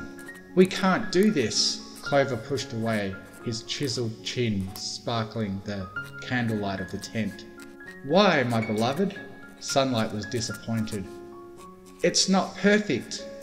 He sat up beside Sunlight, throwing a hoof across the near bare tent. Save for a lone trunk, the coat rack, and Clover's cloak as previously stated, the thundering roar of the ice storm outside filled the room. "This tent is a mess, and I can't love you without the enriching smell of literature to fill my nose." Twilight beamed. It was perfect. Everything she could have wanted from an erotic work of fiction. The strong, loving, sympathetic, yet academically inclined stallion, and the smart and talented unicorn mare, lucky enough to find herself draped between his hooves. She could see the scene playing out, as it were, right now. Clover Frost, his rippling physique, sparkling in the light, holding Sunlight with his hooves around her barrel, and the golden glow of his horn, as he enticed her with melodious and eloquent words of William Shakespeare. His smooth, deep voice would lull her into a sense of relaxation as he recounted the historical prominence of the author's writings and the reflections of the times they embodied. And then, when she least expected it, he would run his hoof down her barrel, over her flank, and onto her. Twilight's head dipped, her horn brushing past the end of her quill on its way to the table. It hit with a resounding smack, and Twilight bolted upright, wide awake. She looked around frantically, her eyes darting to the corners. She turned forwards again and realized she'd been drooling, brought a hoof up to wipe the spittle away from her fetlock, then looked over the page. It was almost 3/4 full, with a few droplets of spittle staining the bottom edge of the page, and a large mark etching off from the last word where Twilight had fallen asleep. She'd gotten off on a horrible tangent, but she was sure she could still save it. Thus, after wiping away the extra ink and ensure her desk wouldn't be permanently damaged, she leaned back to her work. "Oh, Clover, Scratch that. Frost," Sunlight beamed. "Make love to me like Romario did to his beloved." Scratch that. She begged, aching for him. "I will, my bean of sunlight in the twilight, like the millions of stallions who..." Changing her mind, Twilight quickly scratched out the last few words and pulled in her seat to sit more comfortably. Once she was sure she was close enough to the desk that there were no more papers shuffling at her hooves, the quill's movements resumed. "Like a million stallions who could not..." And then they kissed again. And in their flurried motions against each other, Sunlight lit her horn and summoned a frilled silken cotton saddle to wrap around her barrel, the bark straps flapping freely at her sides against Clover's hooves. He leaned into his beloved and... The quill froze, motionless, inches off the page. Twilight's brow furrowed as she fought for the right words. And... still nothing. Twilight clicked her tongue and pulled the quill closer to push against her face. As she thought, her mind had suddenly drawn a blank. She knew what she wanted to do, where the story would go, but she couldn't for the life of her find the right words to describe it. It was like the... "Oh no!" Twilight gasped under her breath and pressed her hooves, came up to press against her forehead. "It can't be!" She groaned into her hooves and began rubbing her temples. She couldn't have writer's block again, and right when it was getting good too. So she had to write something, anything. The quill trembled as Twilight's magic brought it back down to the page. She began racking her brains, trying not to focus on the page, but rather what she was trying to do. And she knew what she had to do, what she wanted, but she just couldn't. And they scratched that. Then there was a loud rap on the door, and Twilight's concentration shattered as she spun around, flipping her page face down with a flash of her horn, and looked directly at its handle as she heard mumblings from outside. Two voices argued, muffled by the thick wood. Outside, "Starlight, wait!" Spike's voice yelped suddenly, and something hard collided with the door, making it shudder. There was another bumping, the thud of something rolling to the ground, and the door burst inwards. "I'm sorry, Spike," Starlight shouted over her shoulder, a stack of papers towering above her head as she trotted into the room. "But this can't wait." She waded her way into the sea of crumpled pieces to Twilight's desk, ignoring the princess's preeminent meltdown. "I don't care how busy Twilight is. If you're not going to help me, then I have no choice but to go to her." Twilight was almost knocked aside as the stack of papers levitated up past her and set themselves down with a loud slam in the middle of the desk, rattling it, knocking Twilight's quill to the ground and thoroughly burying her previous work beneath the mountain. "What?" Twilight did a double take, glancing on Starlight, to Spike as he waddled into the room at the back, panting loudly and rubbing a large bump in the middle of his forehead. She turned then to the pile of papers towering in front of her. "What are these?" She levitated a trio from the top of the stack, reading the titles as they drifted past her face. "Equestrian Labour Act of 1405, Mind Control Labour Relations Act of 1309, Equality-Inequality Divisions Act of 802? No time to explain." Starlight shook her head, levitated Twilight's quill up from the floor, and shoved it into her face. "I need these documents signed by a princess right away." I told you, Starlight." Spike huffed out of his breath as he ran up beside Starlight, holding up his arms and standing between her and Twilight. "Twilight can't." He wobbled on his feet and leaned against his shins to try to regain his breath. "She doesn't," he huffed. "She doesn't have the authority to." "Then send it to Princess Celestia." "Starlight Glimmer." Twilight shot up from her seat, snatching the quill from her student and staring her down. "I'm not going to do anything until you tell me what's going on." And she motioned to her desk. "What all of this?" "Please, Twilight." Starlight screamed and threw herself at Twilight's hooves, surprising the princess as she grabbed onto her fetlocks and looking up to her with tears in her eyes. "These are legal documents. If I don't get them signed by a princess right now, I might have to go to jail." "But..." Twilight's eyes went wide, and she glanced to where Spike was, standing beside the desk and looking on with concern. She patted Starlight's mane and grabbed her hoof to pull her up. "Fine," Twilight relented. She really wasn't in the mood to be dealing with any of this. Not now, not ever. She pointed Spike over to the desk. "Spike, send them to Princess Celestia." "But..." "No buts." "Okay." Spike sighed and stepped close to the desk. Both Twilight and Starlight moved aside to let him work. Spike stood aside the desk for a short moment, taking deep breaths, until he finally heaved a sigh and blew his flame across the papers. The entire pile immediately went up in flames, a golden magic enveloping them from Spike's side to the far side, and evaporating the pile into golden whips that twisted their way up, out the window, and on their way to Canterlot. With the job done, Starlight relaxed. She squeezed Twilight in a tight hug, thanking her as many times as she could, as soon as they were both gone. Alone and left to her own devices, Twilight took a deep breath as she made her way back to her empty desk, brushing the papers across the floor and pulling them neatly into a corner on her way. In a way, she was actually grateful for the interruption. The block was gone, and she was itching with anticipation to continue her writing. She dropped down in her seat, levitated her quill up from the floor, pulled her chair in and went pale, frozen. as she set eyes on her desk.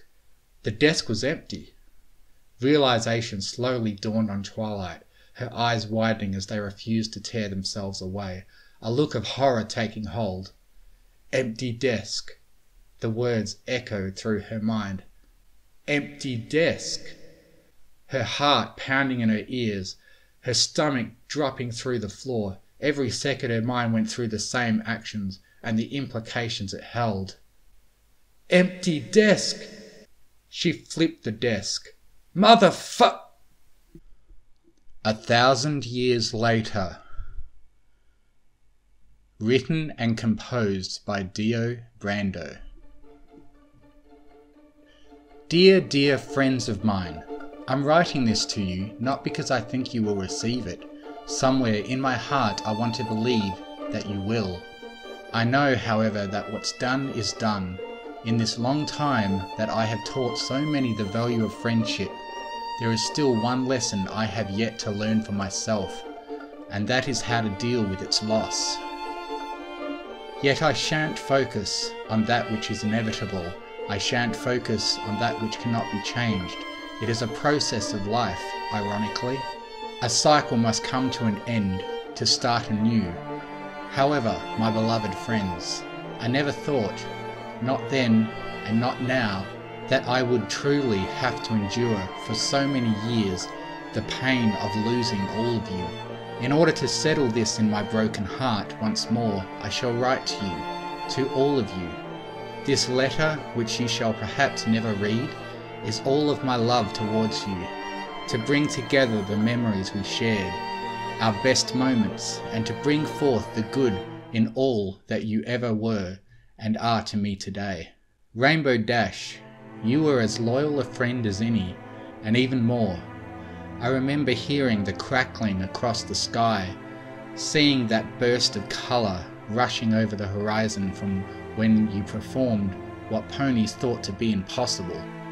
Your daring attitude and your competitive nature would have seemed by some to be bothersome, but I saw the spirit of a friend who would do anything to keep her loved ones up the top.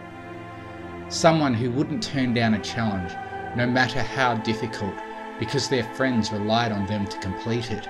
I saw in you not arrogance, but a true heart. Pride, not in yourself, but in the ponies you surrounded yourself with. It was that pride that made you so important to us all, that showed us it was okay to brag on those you loved. You taught us loyalty to one another, and you brought to us those traits that no one else could have perfectly exemplified but you. I wish not to have known you for a single day less, yet even now I would give everything for even a day more with any of you. Rainbow Dash, you taught me loyalty, and I will never forget the promise I made to you on that day, to never let my friends down, even though things might be tough. Rarity, you were the most generous of us all. I will never forget the many times you sacrificed your look, your time, your money and your efforts to help me and all of us out of any scenario we faced. You never batted an eye to it. Not once did you ever think twice to give to those you held so dearly. You showed us what generosity was. And of all the things you gave, your heart was the most valuable. Every time you helped another out with what you had, you showed us how to use what we have earned, not just for ourselves, but for others. To give to those less fortunate than us, that they might give to others as well. You could have pursued a path that would have given you everything, that would have kept everything to you, but you sacrificed everything for what you and all of us believed was more important, your friends. You realized that, truly, the love of your friends was everything, and that, perhaps, it wasn't even a sacrifice to you. You put your friends above yourself, and you gave to them what you would have wanted. Thus we gave back, and so did every pony you had ever helped. The tears from your eyes as you laid on that bed, seeing all the ponies that you selflessly gave to coming to you to give back, was perhaps the most heartbreaking moment of your passing. It was sad to see a pony like you leave, but your impact has outlasted this long time. Your legacy has continued, as all of our friends have. Rarity, you taught me generosity, and I will never forget the promise I made to you on that day, to give generously to those in need, even if I feel like I need it more. Applejack, you were the most honest of us all.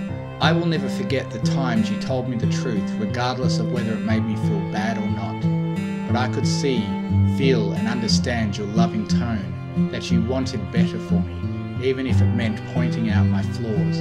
You were honest with all of us, never letting the worst of us go free. You always stopped it in its tracks. You were never condescending. You never saw us lower than yourself.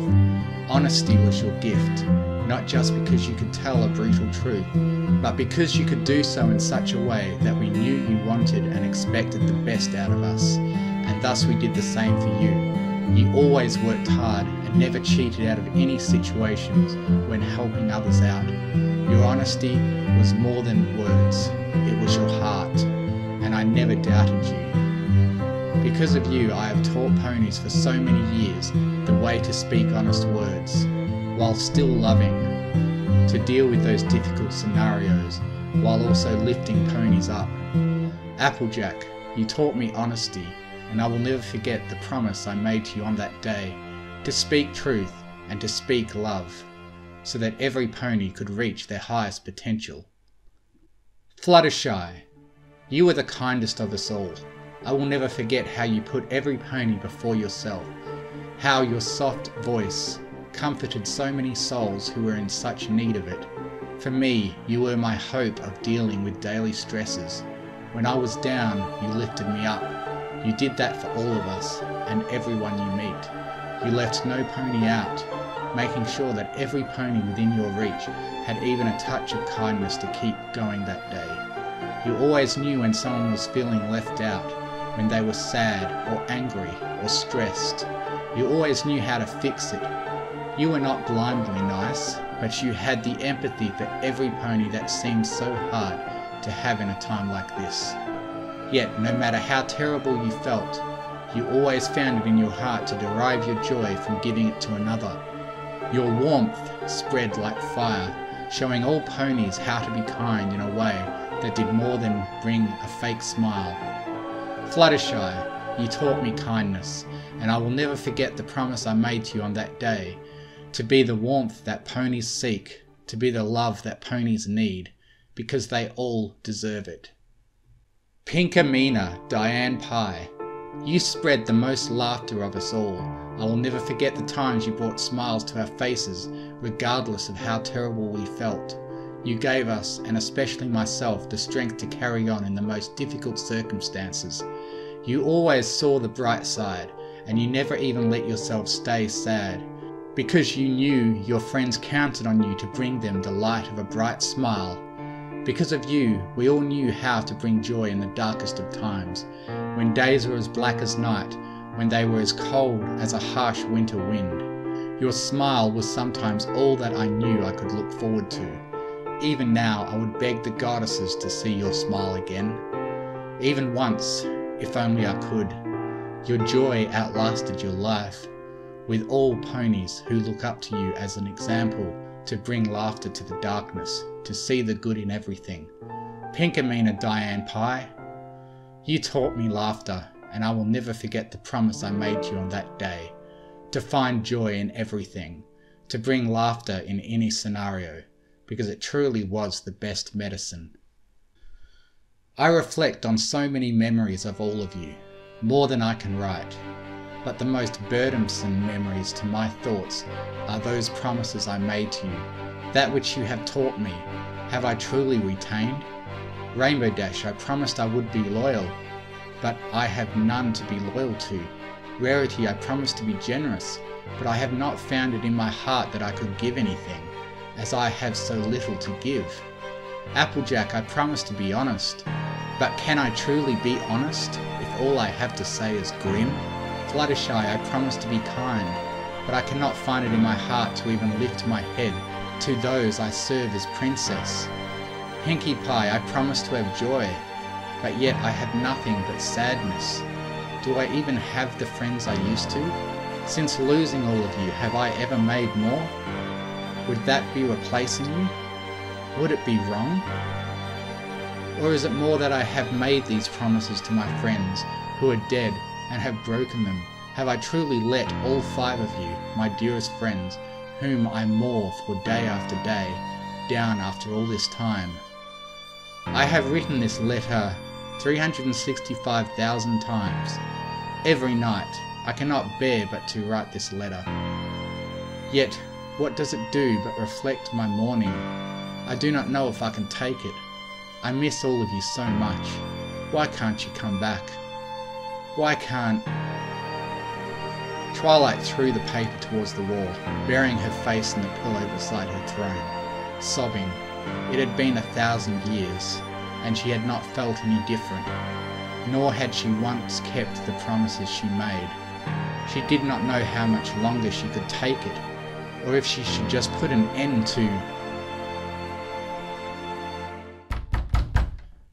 Her sobbing stopped. She looked up at the door. Why were her guards waking her up this early? She used her magic to open the door, seeing a small filly from one of her friendship classes holding a letter. Twilight could see that she was shivering. "Dear child, please come in," Twilight said quietly. "Why are you up so late? How did you get past the... Oh, never mind that. What has brought you here?" The child walked towards Twilight's bed quietly, looking to the floor nervously before placing the small paper onto it.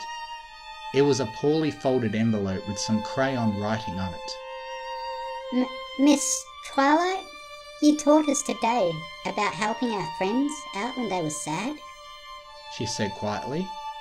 And you look sad, so I wanted to help you. Twilight blinked, looking down at the card and reading it. "Dear Princess Twilight, we want you to know that we all love you very, very much, and we are all your friends. Love." Beneath the closing of the small letter was written the name of every classmate of that class, all children who perhaps didn't have a clue what the stress of death was like. A drop of water stained the paper, as it had brought Twilight to tears once more, but this time she was smiling. She gave the filly a warm, tight hug, closing her eyes tightly as she swore. For just a moment she could feel her friends smiling at her from above.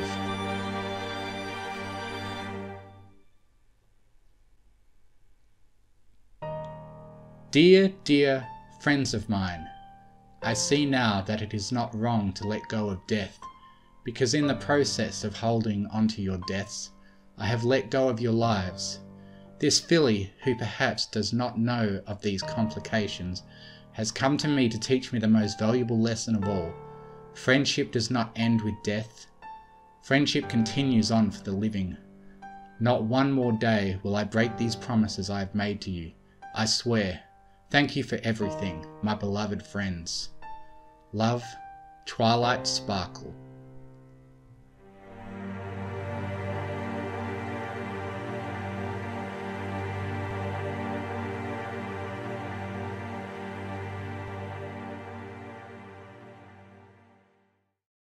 Flex Tape Fixes Equestria by the Drider Pony. Arcane lightning hissed and spit, arcing between crystal pylons as it tore asunder the boundaries between two worlds. With significantly less fanfare, a small object plopped through the hole and rolled a few feet away, coming to a stop against a lavender hoof. On occasion, Princess Twilight's portal to the human dimension spat out various objects without ceremony or warning.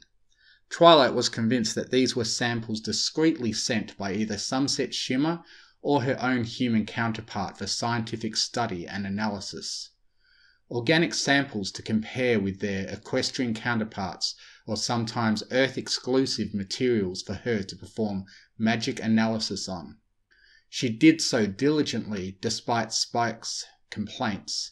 He was of the opinion that some human, his bits were on either Rainbow Dash or Pinkie Pie, was just using the portal as a convenient garbage bin for their lunch leftovers and whatever other trash happened to be in their pockets at the time.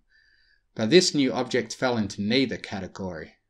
Twilight picked it up with her magic and rotated it curiously. It was a thick roll containing many layers of some reflective rubberized material. It was also still shrink-wrapped in its original packaging, which allowed her to easily dismiss Spike's nonsense. Lazy trash theory. It bore a colourful inscription, but without the portal's imbued translation magic, it was indecipherable.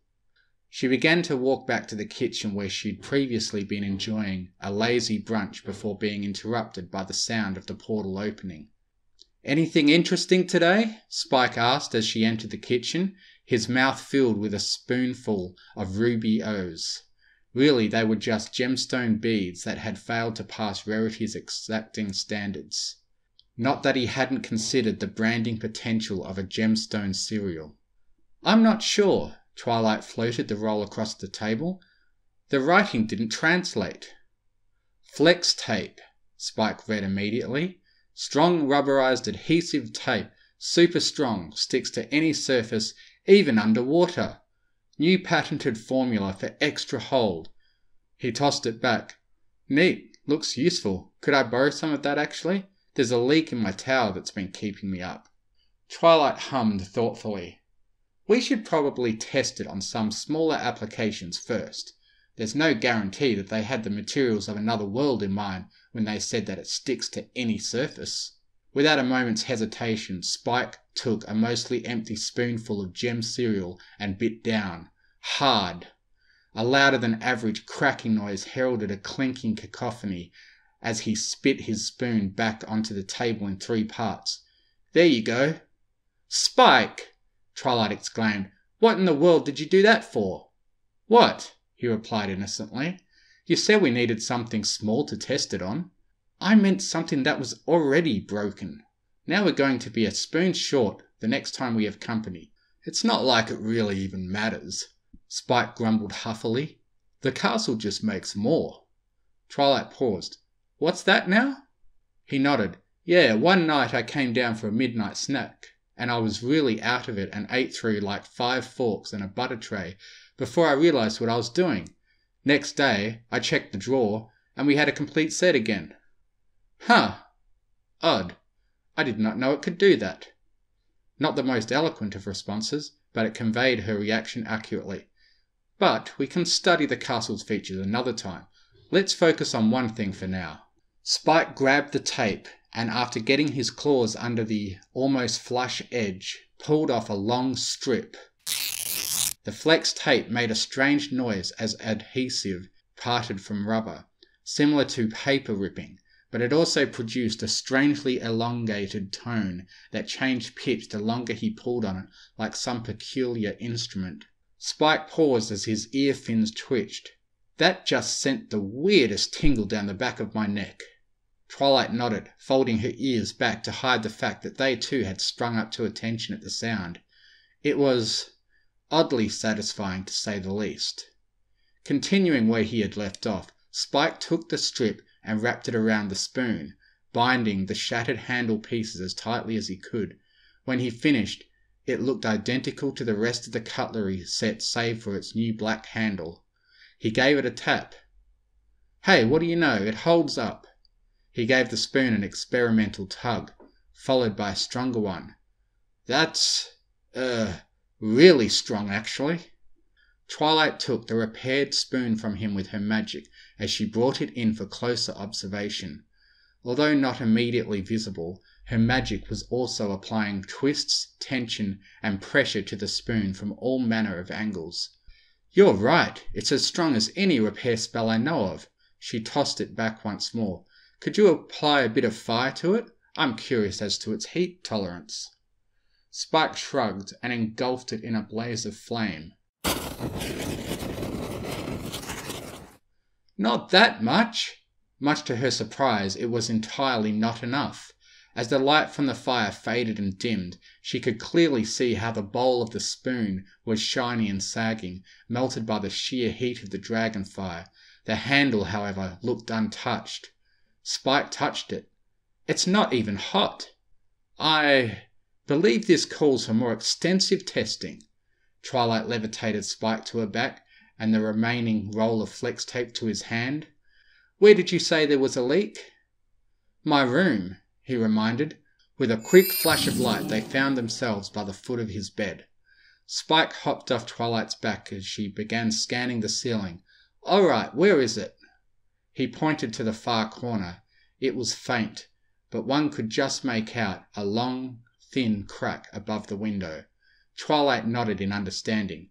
"Pull me another strip." Spike ripped off another piece, and once again the air was punctuated by that same drawling note. The pair shuddered slightly, each too preoccupied, trying to hide their own reaction to notice that the other was doing the same. With a few beats of her wings, Twilight was airborne. She approached the crack at speed, flex tape in hoof, putting a bit of spin on her ascent. She pulled back a foreleg and slammed the flex tape onto the ceiling with a satisfying smack. She descended slowly, admiring her efforts as she reached the ground. "You know, Spike, I never thought that repairing things could be so cathartic." Spike nodded in agreement. Even if he hadn't been the one to do it himself, the flex tape made so many ear-pleasing sounds that even repairing vicariously had its thrill. If only there were more things to fix. "You know," he started, "I think I remember Starlight saying that one of the pipes in her shower was leaky." Twilight's eyes lit up, followed quickly by her horn. With a flash, they were gone again. "Let me give it a go this time," Spike insisted as they arrived in Starlight's bathroom. "You got it." He took a strip in his claw after another moment of fascinating ripping music and hopped between ledges before he was finally high enough to reach the shower head. With a long jump and a dramatic "Yah!"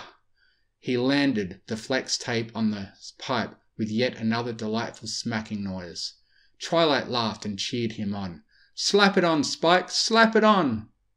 He did so with wild abandon, adding another 3 layers for an especially strong seal. "You were right, Twilight. That felt good. What else can we fix around here?" After a moment of silent consideration, an unsettling grin grew between the pair before they vanished in another flash of teleportation magic.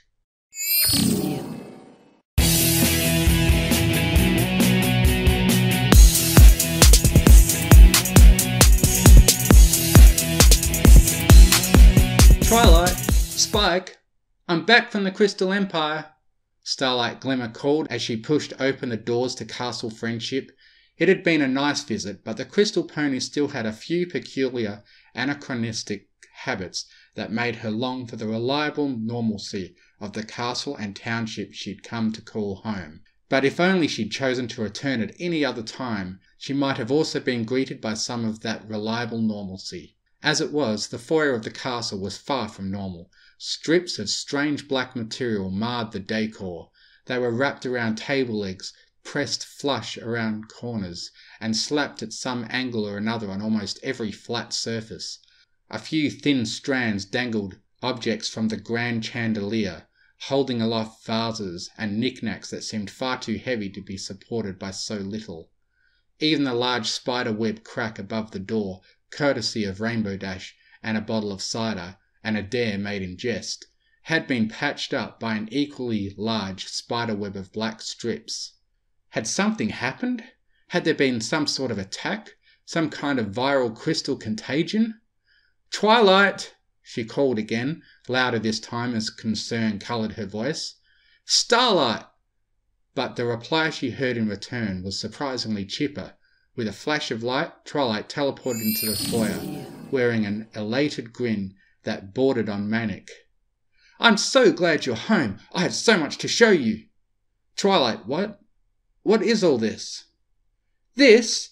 Twilight grinned. "Why, it's only the greatest thing since Star Swirl invented self-slicing bread." She held up a hoof, upon which dangled a ring of the same black material like a comically oversized bracelet. "It's flex tape." "That's interesting," Starlight forced out. That was it? So Twilight had just decided to put tape on everything? Apparently. In most cases, that would be an obvious sign of mental instability, an inept, changeling replacement, or magical corruption. But on the other hoof, the pony in question was Twilight, so... "Oh, you better believe it is," Twilight cheered. "Flex tape can fix anything." She leaned in close, so close that Starlight's bubble of personal space became atomically close to her skin. "Anything!" "Well, not anything, I'm sure." Starlight chuckled nervously, falling for the obvious trap. "There's obviously some things it can't fix." "That's what I thought too, but oh how wrong I was." Twilight hopped back, thankfully giving Starlight room to breathe once more. "I have fixed every hole, patched every leak, and repaired every iota of damage that has ever been done to this castle, inside and out.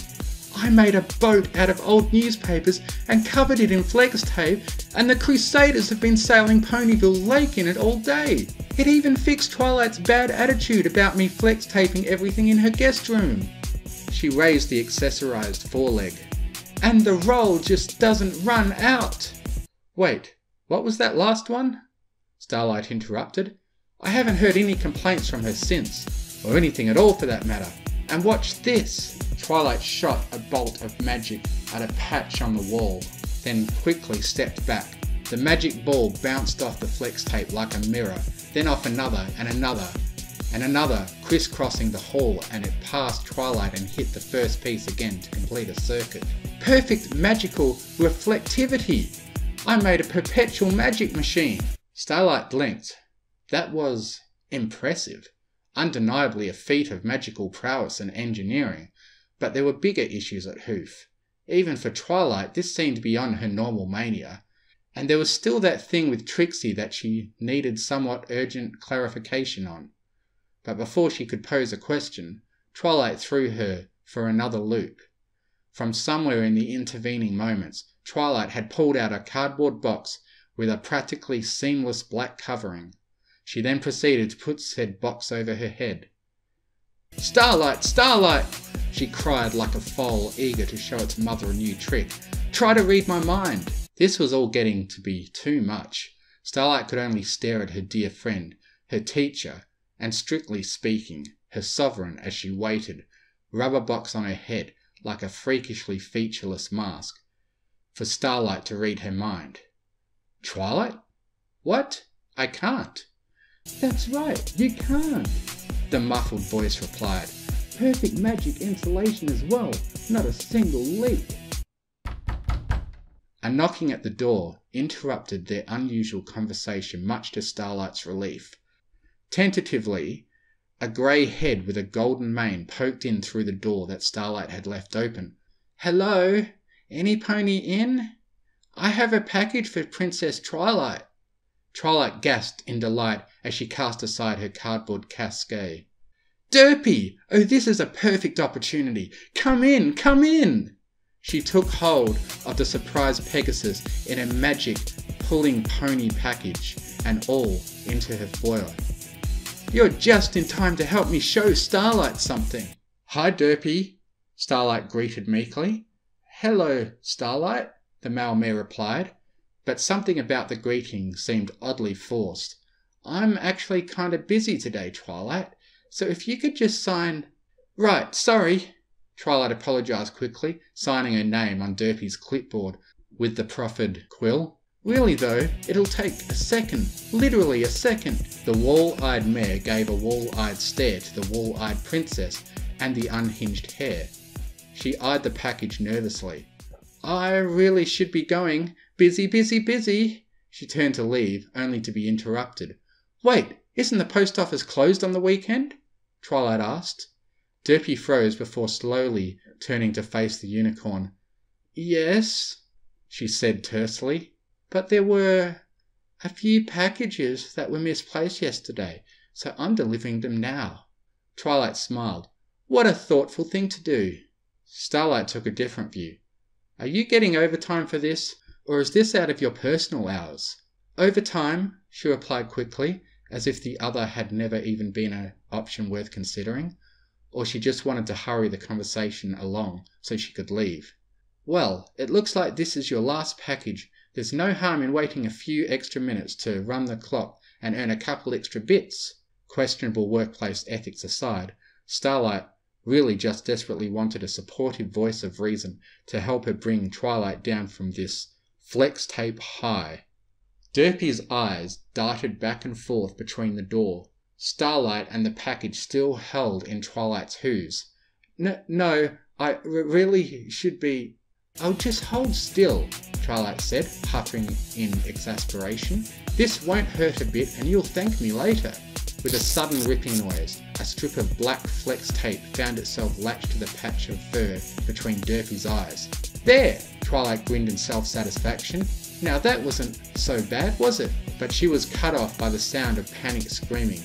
Derpy's eyes went wide as saucers as she scrabbled at her face in panic. Starlight started to step in to help, only to jump back in alarm as Derpy's face suddenly caught fire. Flames consumed her body in an instant, burning away fur and uniform alike, and leaving behind nothing but pitted black tissue. But burned skin was never so smooth, nor did fire usually cause a pony to grow a horn or double in height. In moments, the friendly face of Ponyville's iconic delivery mare was gone, replaced by the horrifying and intimidating stature of Chrysalis, Queen of the Changeling Empire. Or rather, it would have been intimidating if Chrysalis, Queen of the Changeling Empire, were not rolling around on the floor like a foal, with chickenpox screaming, "Get it off! Get it off! Get it off!" Alarmed, but still thinking clearly, Starlight charged up her horn with an offensive spell, except Twilight reacted even faster.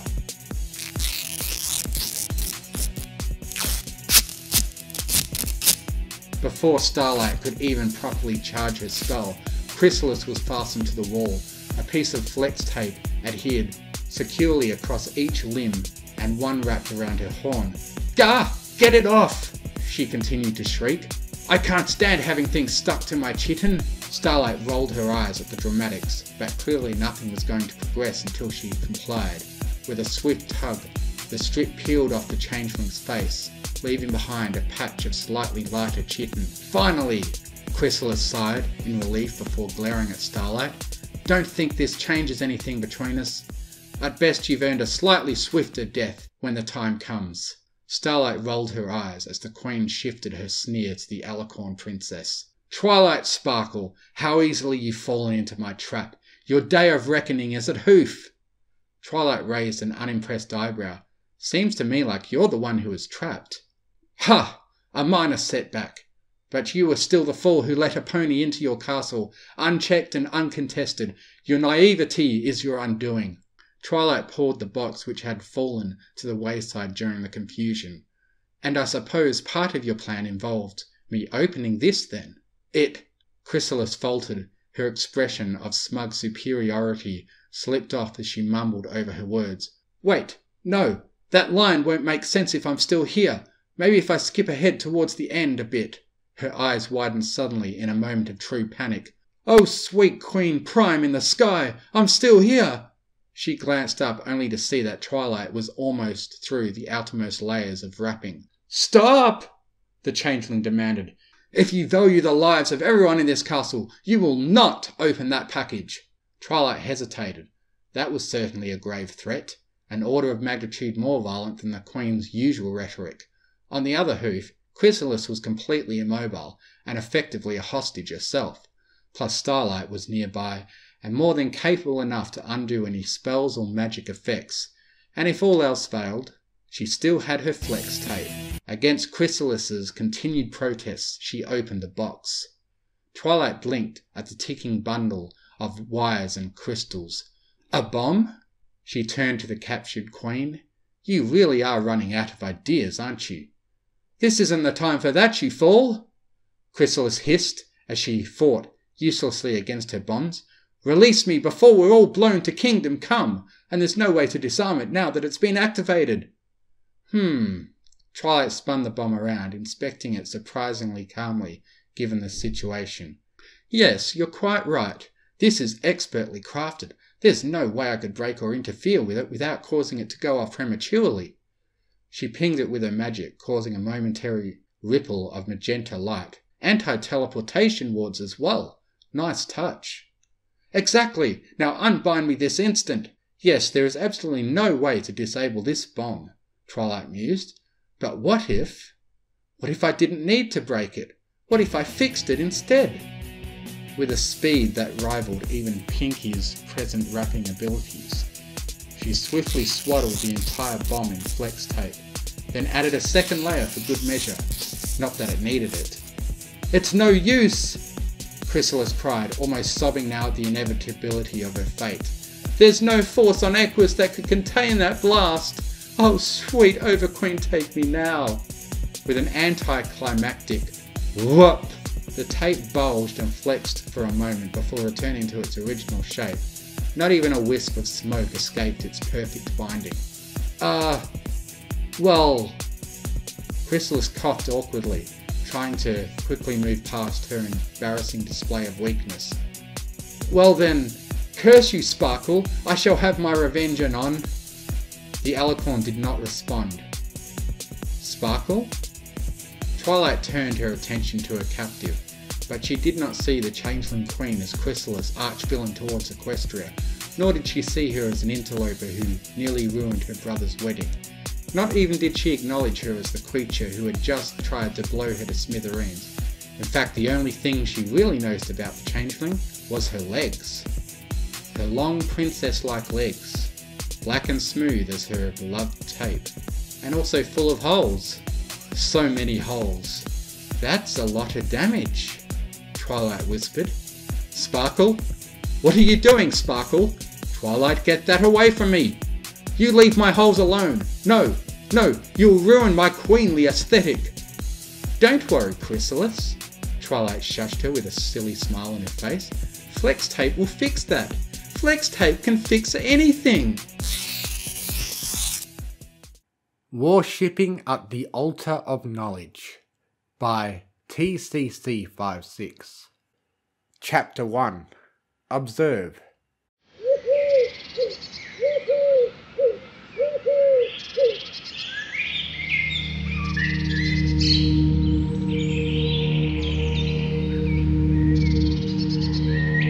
Gliding in low over the treetops, Twilight did her best to stay silent.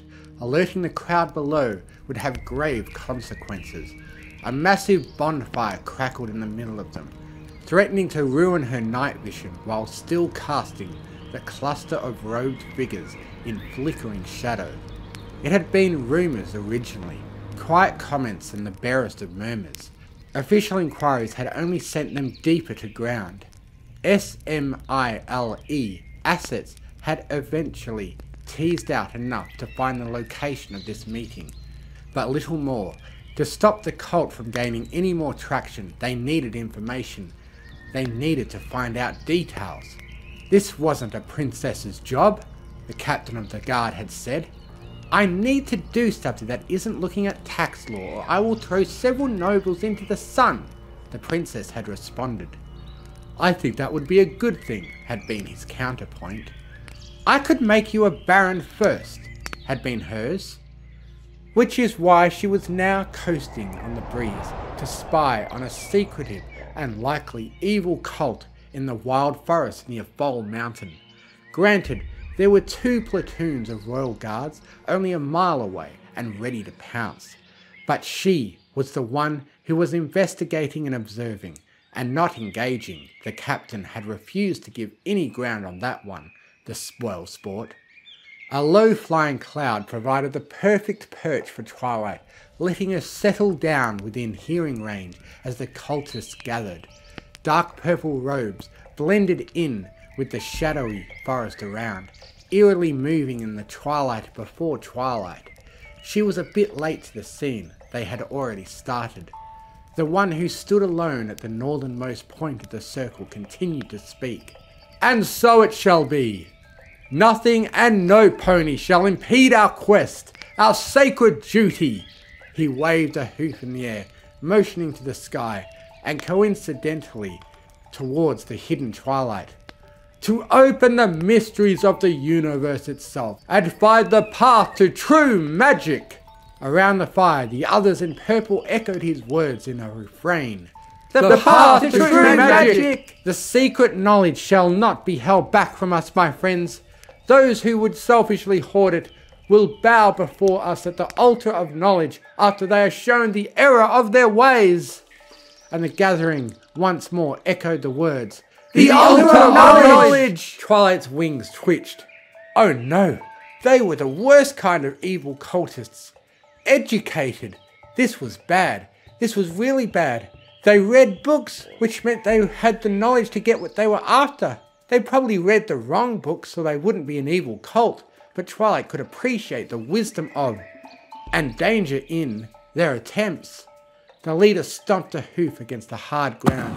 A chunk of slate was there, possibly placed for this exact purpose.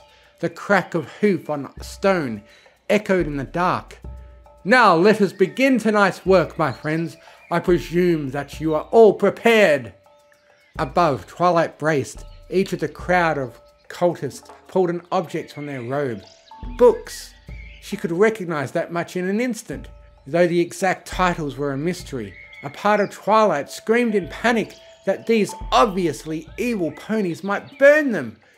Another part screamed that the light was far too poor for proper reading, and they would give themselves eye strain. There was a firm nod from the leader. Excellent! You may break into your study groups now! To your places! And the cult obeyed. The circle of ponies scattered, dissolving into 11 smaller clusters, 6 evenly spaced around the inside, 5 more on the outside in a lopsided manner. Twilight frowned at that. Something about that configuration was familiar. Before joining the last group, the leader spoke again. Everyone has a study partner before we begin reading? Yes? Good. None of you should study alone because... And as one, the group spoke a chilling refrain. Friendship is magic! Oh no!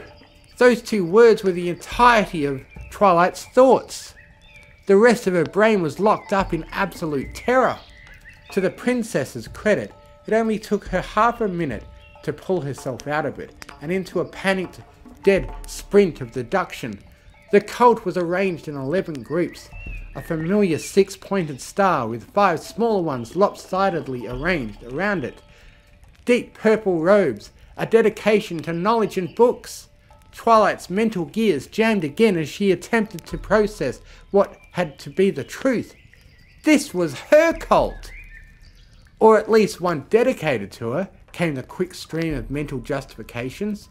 She didn't start it and didn't control it, so she couldn't really say it was hers, and Twilight clamped her eyes shut and counted to 10.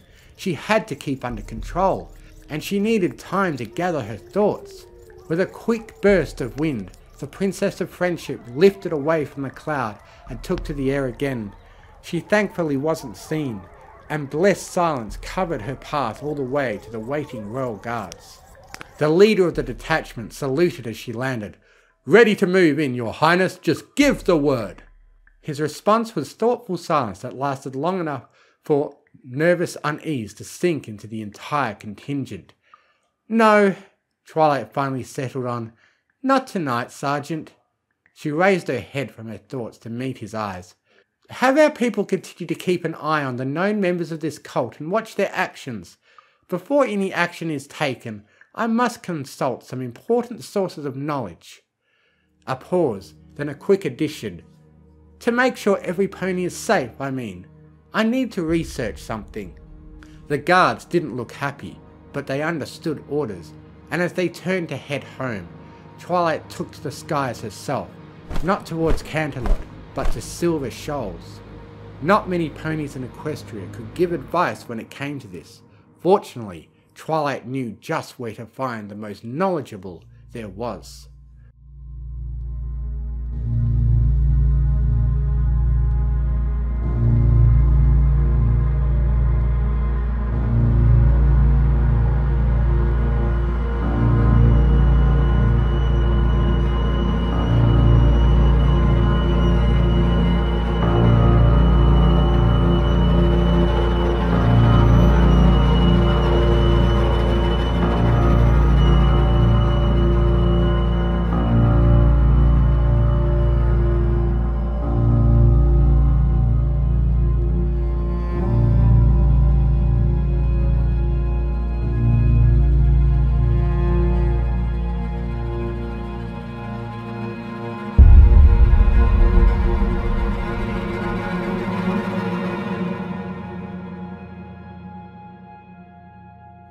Chapter 2.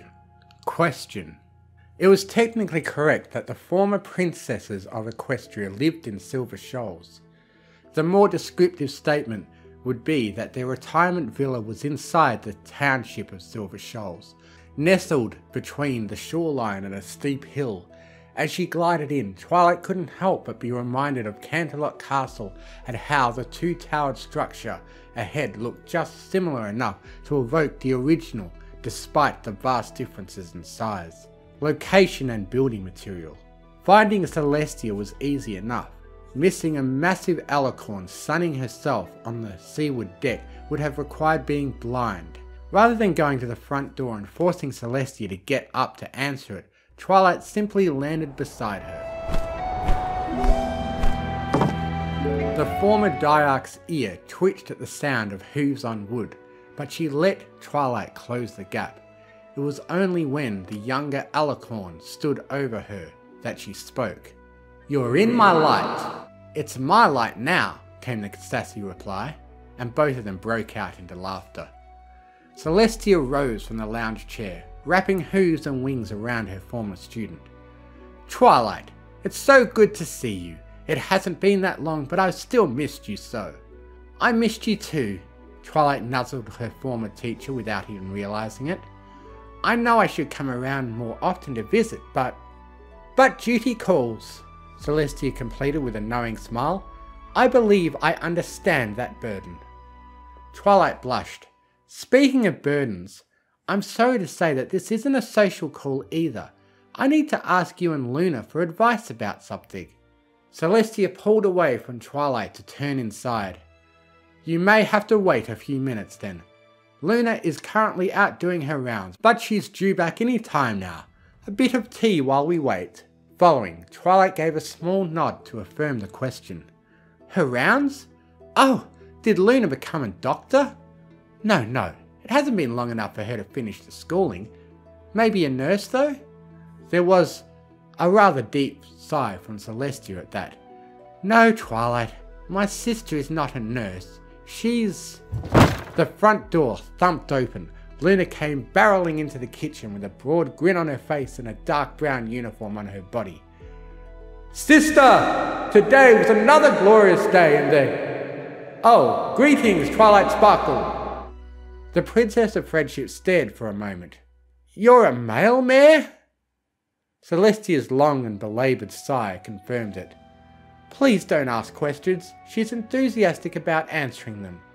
Luna lofted her cap onto a hook, then stuck out her tongue at her sister. "I'll join both of you in a minute. I just need to change out of my uniform." As the dark alicorn left, the other two turned back to the kitchen table. Celestia floated a plate of scones to the middle before starting the kettle. "I should probably have asked before, Twilight, but how time-sensitive is this matter? You didn't seem in a rush, but I know how affairs of state can be." "No, not too much." Twilight lifted a scone in her aura, examining it. Apple cinnamon, and she knew the particular scent of Sweet Apple Acres apple by heart this point. A brief pang of nostalgia ran through her. From what Smile was able to figure out, there's another 2 weeks before the cult meets. Celestia spun around. "Cult? Did you say cult?" Twilight frowned deeply. "Yes, I'm afraid. And it gets worse. They appear to be worshipping..." She swallowed roughly, voice full of shame. "Me." Of all the reactions Twilight had been expecting, Celestia letting out a cheerful whoop was not one of them, nor was the former princess shouting down the hall. "Luna, hurry up! Twilight has her first cult!" The royal Canterlot voice echoed down the hall.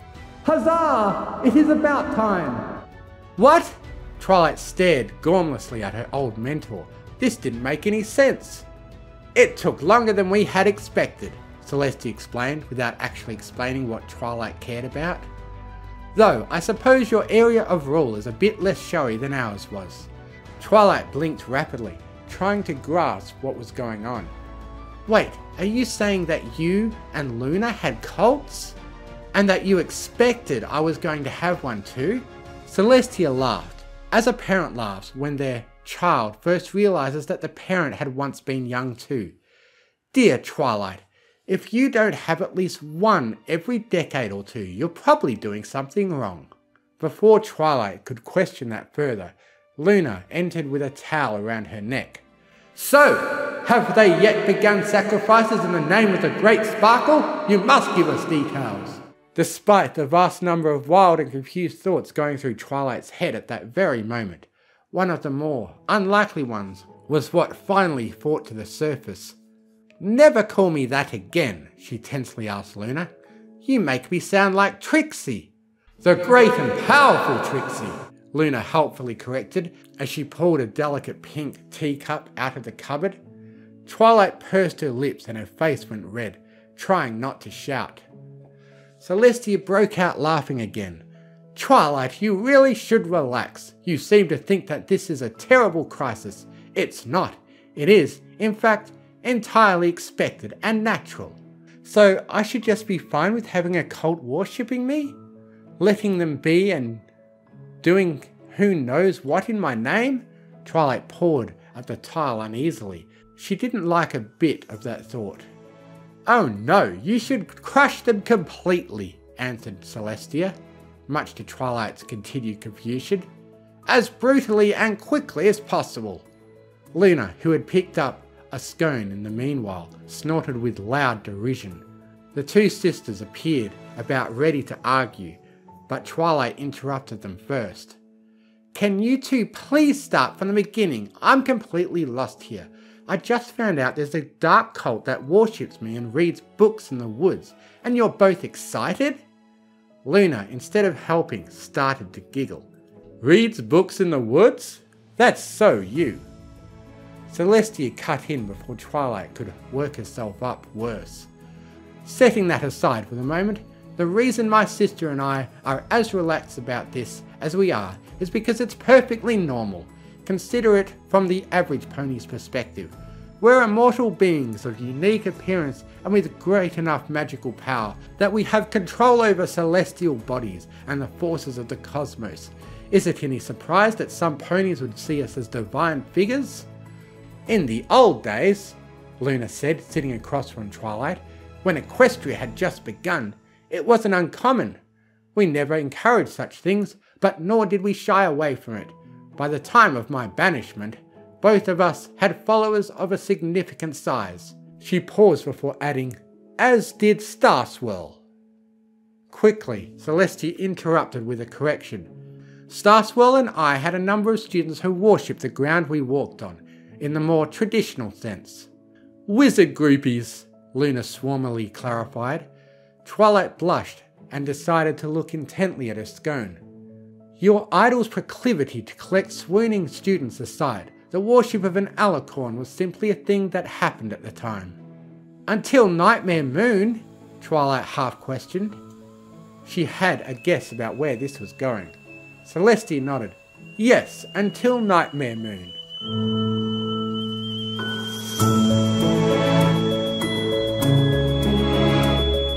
Things went awkwardly silent, only to be finally broken by the kettle. All three startled at the noise, but it was enough to shatter the sombre introspection. Celestia lifted the kettle from the burner and continued. After the banishment, many of Luna's followers turned down a dark path. I tried for a time to steer them from it, but most would not be swayed.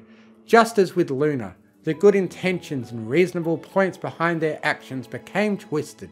The eldest alicorn paused, leaning over to hug her sister.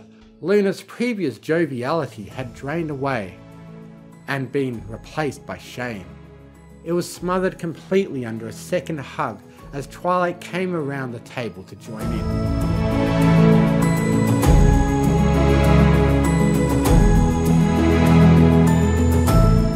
In time, the three broke apart and Celestia poured out the tea before picking up the tale once more. In the end, I had little choice but to crush those who worshipped the nightmare. A few who had fallen too far were placed into Tartarus, but most thankfully went back to quieter lives once I had disbanded their organisations and handed out more lenient punishments. She paused to sip her tea. The experience soured me on being worshipped as a whole. I'm still a pony, and what happened with Luna reminded me of how fallible I am. It took several generations, but I broke apart those who followed me as well. So, you both had cults that worshipped you, but you broke them up because you didn't like having an ego? Twilight cocked her head to the side, trying to make sure that she was taking the proper moral from this. And that such things will go bad, Celestia noted. Can go bad, was Celestia's correction. Will, came the quick counter, and Celestia cited, As you can see, Twilight, we've had a long-standing disagreement about this since Luna's return. She feels that there is no harm in such worship, that it is merely a way for ponies to express themselves and their views. Luna picked up another scone and spread a bit of clotted cream on it. And she is of the mind that even the ones formed with the best intentions are corruptible and in time inevitably slide towards darkness. She popped a chunk of baked goods into her mouth and continued despite the heinous etiquette violation. Thus, 'tis better to break them early, before that path can be trod. Twilight looked back and forth between the two former princesses, a frown etched deep on her face. She had been hoping for advice, but this wasn't helping. What about Cadence? She's an alicorn too. When did she have to deal with this? Your sister-in-law found a third path, which I fear would not work for you. Celestia shook her head gently. She chose to steer the cult she found by portraying herself as an avatar of the Crystal Heart. She became merely the stand-in for it, and her worship strengthens the heart and thus her empire. That did seem like a very Cadence way to handle things, but Celestia was right. That didn't help Twilight very much. She didn't have a massively powerful artifact that fed off love to aim the cult at. Unless she did. Well, they like books, so what if I... Celestia cut in before that thought could be completed. Twilight, I want you to think back to your singular overdue book and the adventure you had returning it. Now imagine how that would have gone if the library was staffed by religious fanatics who consider each book a sacred object. Barely able to suppress her snickers, Luna added, Imagine the late fees! Twilight's face fell. My advice, Celestia offered, is to squash this one immediately. If you decide to take a different approach later, I assure you, from experience, that another will appear in due time. But you are unprepared to deal with this now, my former student, and I know you're never happy to make a large choice that you rush into without proper... She smirked with amusement. Research. Luna waved half a scone at Twilight. And my advice is to leave them be. You are the princess of friendship. To go in and punish ponies for having an enthusiastic hobby of their own free will is anathema to who you are. You will grow used to the adoration in time, Twilight. There is no avoiding it in the role you have chosen. Accept it with grace and use your position to steer them true. Letting out a deep sigh, Twilight nodded. Thank you, both of you. You've given me a lot to think about. I'm sorry that I disturbed your retirement for something like... Twilight, if you think you're about to leave and brood about this, you are sorely mistaken. Celestia poked her purple friend with her teacup. You've dealt with business, and now I fully expect you to stay for lunch and tell Luna and I all about how things have been for you lately. Slinging a companionable wing across Twilight, Luna beamed.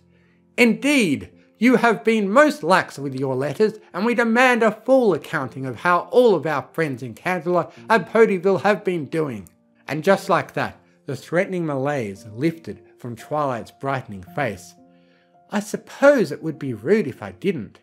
Rarity practically demanded I pass along her well wishes next time I saw you. Do so, and tell us well of the Apple newlyweds. Luna winked playfully. I am most curious how they have settled in. And so the next few hours passed as Twilight liked them, with friends.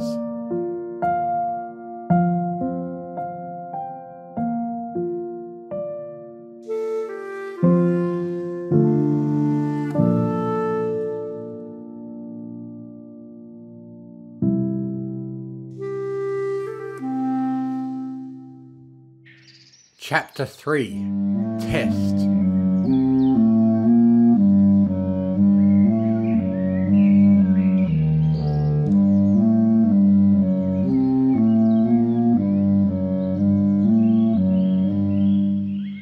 the dark of the night, ponies gathered around the bonfire. Deep purple robes shrouded them all, concealing identity even from each other. The opening of their gathering had already passed, and they were once more breaking up into their individual groups. The positions were taken with care, and each made sure they had a partner. As he walked around the perimeter, their leader looked over his gathering. "Every pony is with someone. Good. None should study alone because..." As one, their voices rose. "Friend!" And they were interrupted. "Friendship is magic!" Nearly 36 sets of eyes turned, and nearly 36 jaws dropped. Twilight Sparkle, the Princess Twilight Sparkle, stood at the edge of the clearing. If any of them said a word, it was drowned out by the crackle of the bonfire and the rapid beating of their hearts. Hesitantly, Twilight took another step closer. "Hello, my friends!" That snapped them out of it. The word was magic, dispelling the silence. Mumbled voices conferred, each confirming that the Princess Twilight Sparkle had just addressed them as friend. At first one bowed to her, and then the others quickly after. "No, no, no, no!" Twilight trotted forward and lifted the nearest pony to his hooves. "Friends don't bow to friends!" And yet the rest of them still bowed to her. Even the one she lifted went down again as soon as she let go.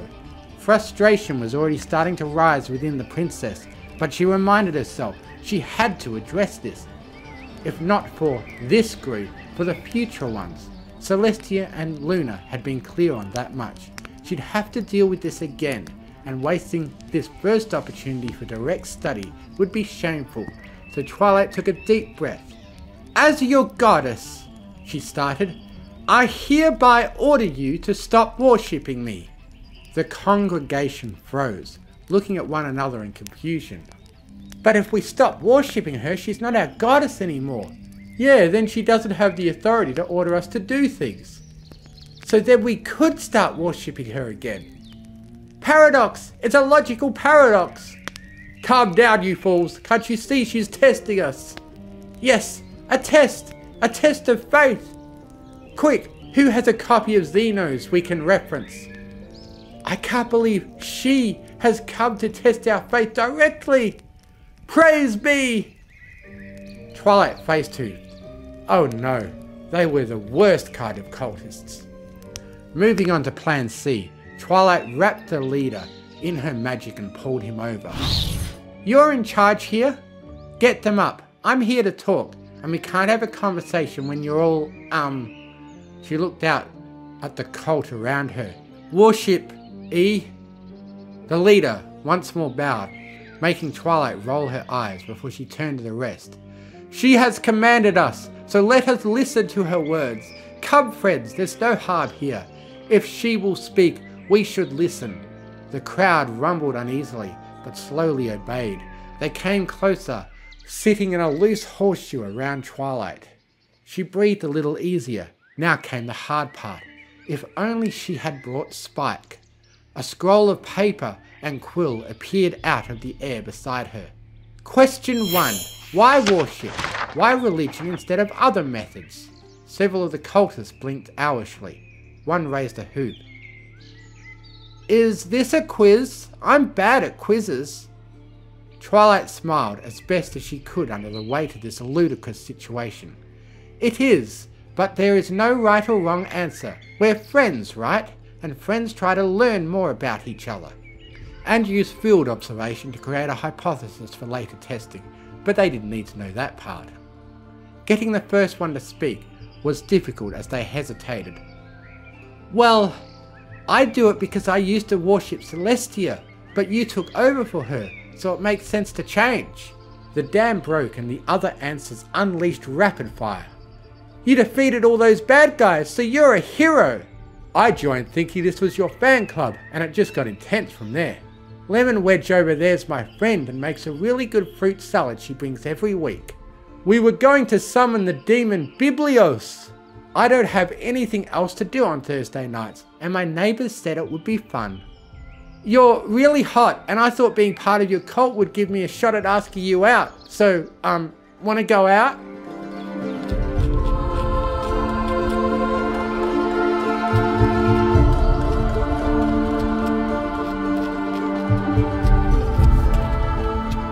Twilight waited patiently for the cacophony to die down, and the last of them to get their justifications out. Each one was written down, recorded for later reference. Alright, thank you. Let's start from the top. She adjusted the scroll, looking down it.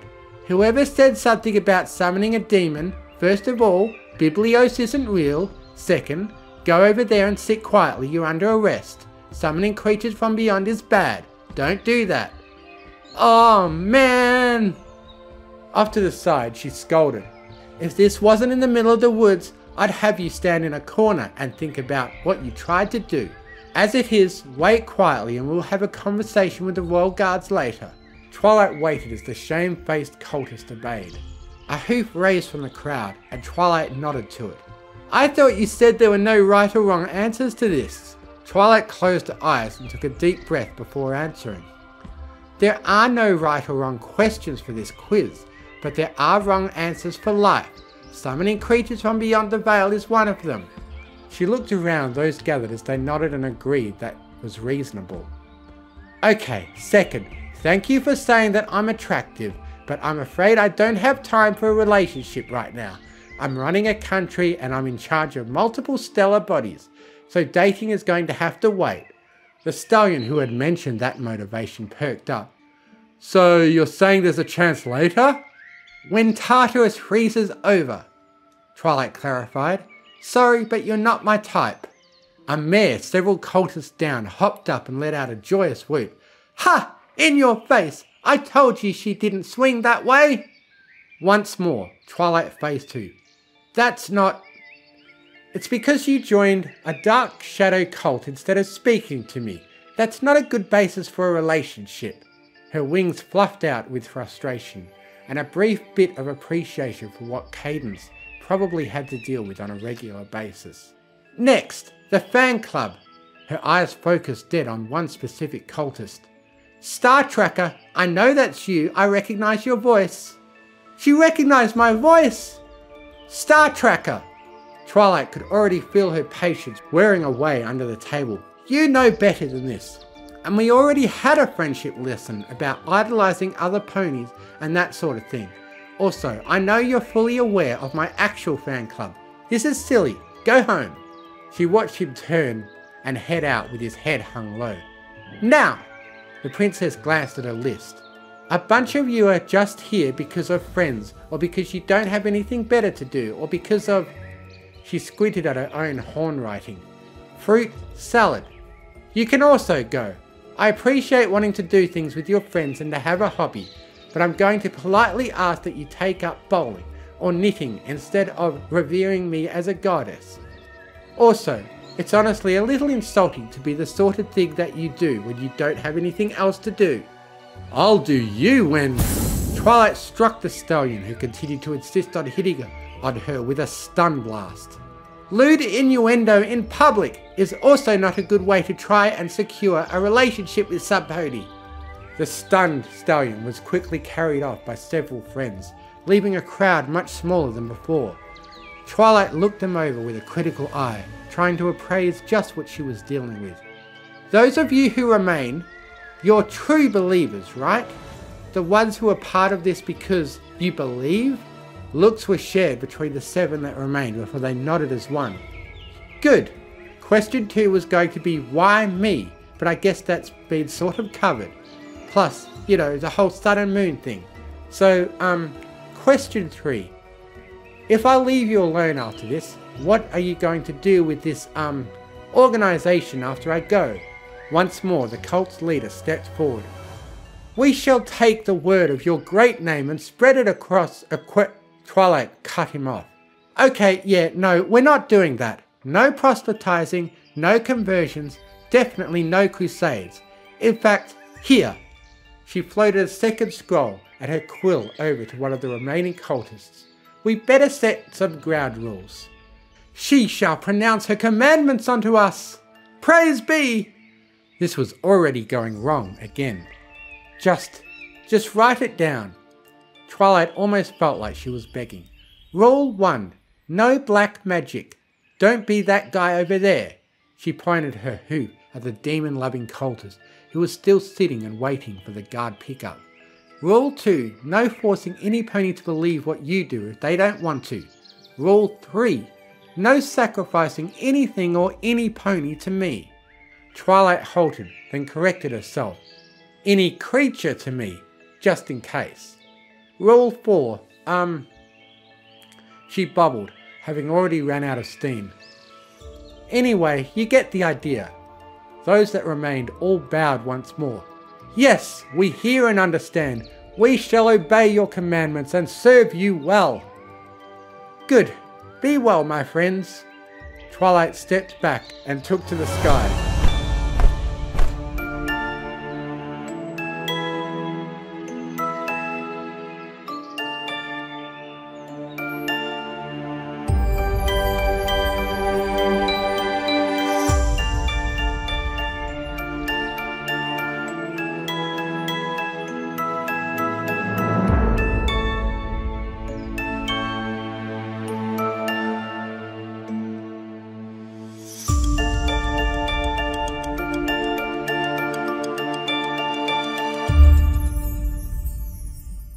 After flying out of sight, she teleported back to the camouflaged duck blind that had been set up beside the clearing.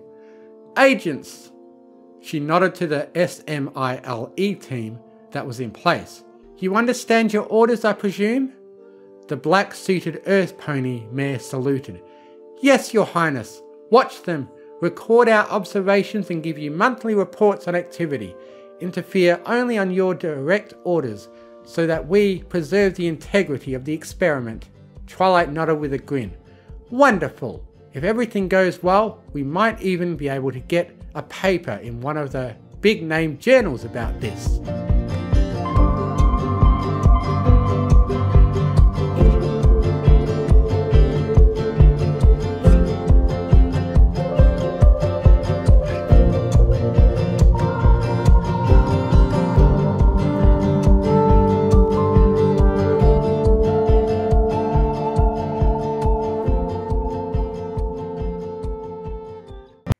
The Last Decree by Zontan.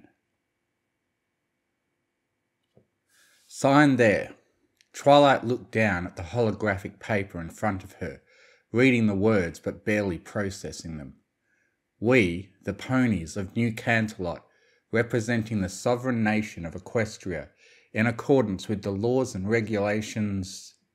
The words blurred together as the legal language went on and on.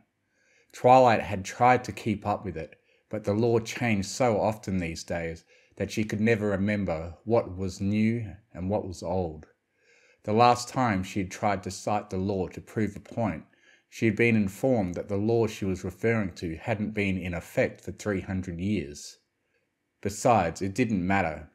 Her advisors had informed her that the document was very legal, and had gone through all the proper channels, and really, all that mattered was the line at the bottom. Do hereby dissolve the position of monarch of Equestria, stripping it of all rights and privileges, effective immediately. Twilight touched her hoof to the blinking indicator. There was a hum, and a green ring flashed around her hoof, followed by words flowing onto the page. Signed, Princess Twilight Sparkle, Monarch of Equestria. Then, even as she watched, there was a chime, and her signature changed, her title disappearing before her eyes. She didn't doubt that the system had already updated her signature on every document she'd ever put it onto in the last 100 years. It was, after all, very efficient, and had been designed by ponies much smarter than her. Thank you, Miss Sparkle, the bureaucrat in front of her said primly, taking the digital document and dismissing it. Twilight opened her mouth to correct him, but then stopped, thought about it, and slowly began to laugh. It was strained, desperate, almost crazed. The title she'd held for thousands of years wasn't hers anymore. It didn't even exist. Her ponies had decided they didn't need it. How could she do anything but laugh? By the time she had recovered, wiping tears from her eyes, she was alone once more.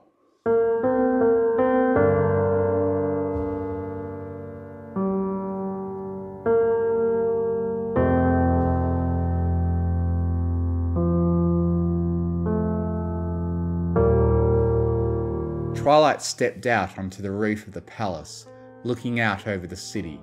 She couldn't see the edge of it anymore, and hadn't been able to for centuries. New Canterlot stretched all the way around the entire mountain now, metal and chrome as far as the eye could see. Even the mountain was mostly machinery these days. After it and the original Canterlot had been largely demolished almost 2,000 years ago, Twilight remembered the monster that had done it, a massive elemental spirit, but she couldn't remember which element bearers had helped her defeat it. Sometimes she wondered what that said about her. She touched the device she wore on one wrist, and after a moment of scrolling, selected a name from the list it displayed. A low hum of Magitech greeted her, and a teleportation circle materialized around her. She shivered as the foreign magic latched onto her, encompassing her in a teleportation matrix so complex it was unrecognizable to her. And then in a flash she was gone. She appeared hundreds of miles away, in front of a 3-story mansion that was downright rustic by the standard of today's ponies. She didn't need to knock. The door scanned her before she even came near, letting the occupant know she was there. By the time she reached the door, it was already sliding open. "My dear Twilight!" Celestia exclaimed, spreading her hooves and pulling Twilight into a hug. "To what do we owe the pleasure?" Twilight leaned into the hug, and her chest suddenly felt tight. Before she knew it, she was sobbing into Celestia's shoulder, gesturing vaguely with one hoof, and failing to form any words at all. "Oh dear," Celestia said. She turned her head and murmured, "Go wake up Luna, we may need her." Slowly, carefully, she led Twilight to a couch. Once she had applied the correct amount of blankets, all of them, she touched a hoof to the coffee table, and with a press of a button conjured a steaming cup of tea. "There you are," she murmured soothingly, passing it to Twilight. "Tell me what's wrong." Twilight took the tea, but didn't drink it, instead just staring at it like she'd never seen a teacup before. Finally, she let out a soft laugh. "They fired me," she whispered. Celestia blinked. "I'm sorry?" Twilight laughed again, but there was no humour in it. "They fired me. They wrote up a law, and they put it through the proper channels, things I helped set up, to make sure I could know what my ponies wanted and what they wanted. Wasn't me." She took a slow sip of tea.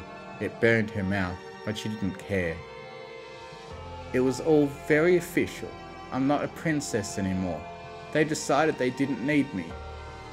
"Oh, Twilight," Celestia murmured. "I'm so sorry." She touched one hoof to Twilight's shoulder. "I'm sure that must have been very hard." The sound of hoofsteps announced another arrival, and Luna stepped into the room. She took one look at Twilight, and a frown crossed her face. "What has happened this time?" she asked. Celestia turned. "The bureaucrats seem to have taken the final step in making alicorns obsolete," she said quietly. "They removed Twilight from power." Luna blinked, then snorted. "About time." "Luna!" Celestia hissed. "Twilight is very upset." Luna rolled her eyes, stepping forward and leaning on the back of the couch. "Tell me, Twilight, were you happy doing what they were doing? Were you making difficult decisions, weighing the lives of your ponies and every creature else? Were you using your fantastic abilities to save the realm from your foes?" Twilight looked up, her eyes red. Slowly she shook her head. "As I thought, the world has moved past us. Do not be sad because it has only now decided to tell you this." Twilight nodded mutely, taking another sip of her tea. It tasted of salt. Celestia sighed. Luna, while you may be right, now isn't the time. Come, Twilight, say something. We are both here for you. Twilight put down the tea. You're probably right, she said dully. I should have seen this coming. I mean, I did see this coming. It's not like I didn't know about it. But I thought it was just a few ponies who were discontent or who didn't want to follow my rules. I thought if I just let them be, they would see that life was fine without my intervention, just like they wanted, and everything would be fine. She shook her head. I never expected it to pass. Celestia sighed. It is a hard thing to see your people outgrow you, she said softly, but it is a natural part of life. Mothers watch their children grow up. Teachers have to let their students graduate. Luna stepped in. And rulers must let their people decide how they wish to be ruled. You're lucky that they informed you with rules and law, rather than violent rebellion. Hey, Twilight protested. There hasn't been a violent rebellion in Equestria my entire reign. My ponies were happy. I helped them be happy. And this is the thanks I get. Your thanks is that they no longer need you, Luna said. That is a noble end for any leader to look forward to. It doesn't feel noble. Luna smiled softly. Perhaps not, but it is nonetheless. Celestia stepped in. Twilight, you were a good leader. You're wise and kind and honest and loyal and generous. You've done so much for Equestria. Your legacy will live on forever, just as ours did. Surely you have never thought less of us for stepping down when Equestria no longer needed us. Twilight shook her head. Then do not think less of yourself. You did all that you could. She paused, then smiled slyly. Besides, there's plenty of perks to retirement. You'll have time to travel the world? Luna rolled her eyes. Oh, not this again. You haven't even heard. I do not need to. Luna turned away. I am going back to bed. Twilight, if you want my advice, run while you still can. Otherwise, the guest room is yours. Hey, we are going to get you to... Come back here. Twilight watched the two of them run off. Finally, she giggled. A real, genuine laugh for the first time today. Maybe she could live with this after all.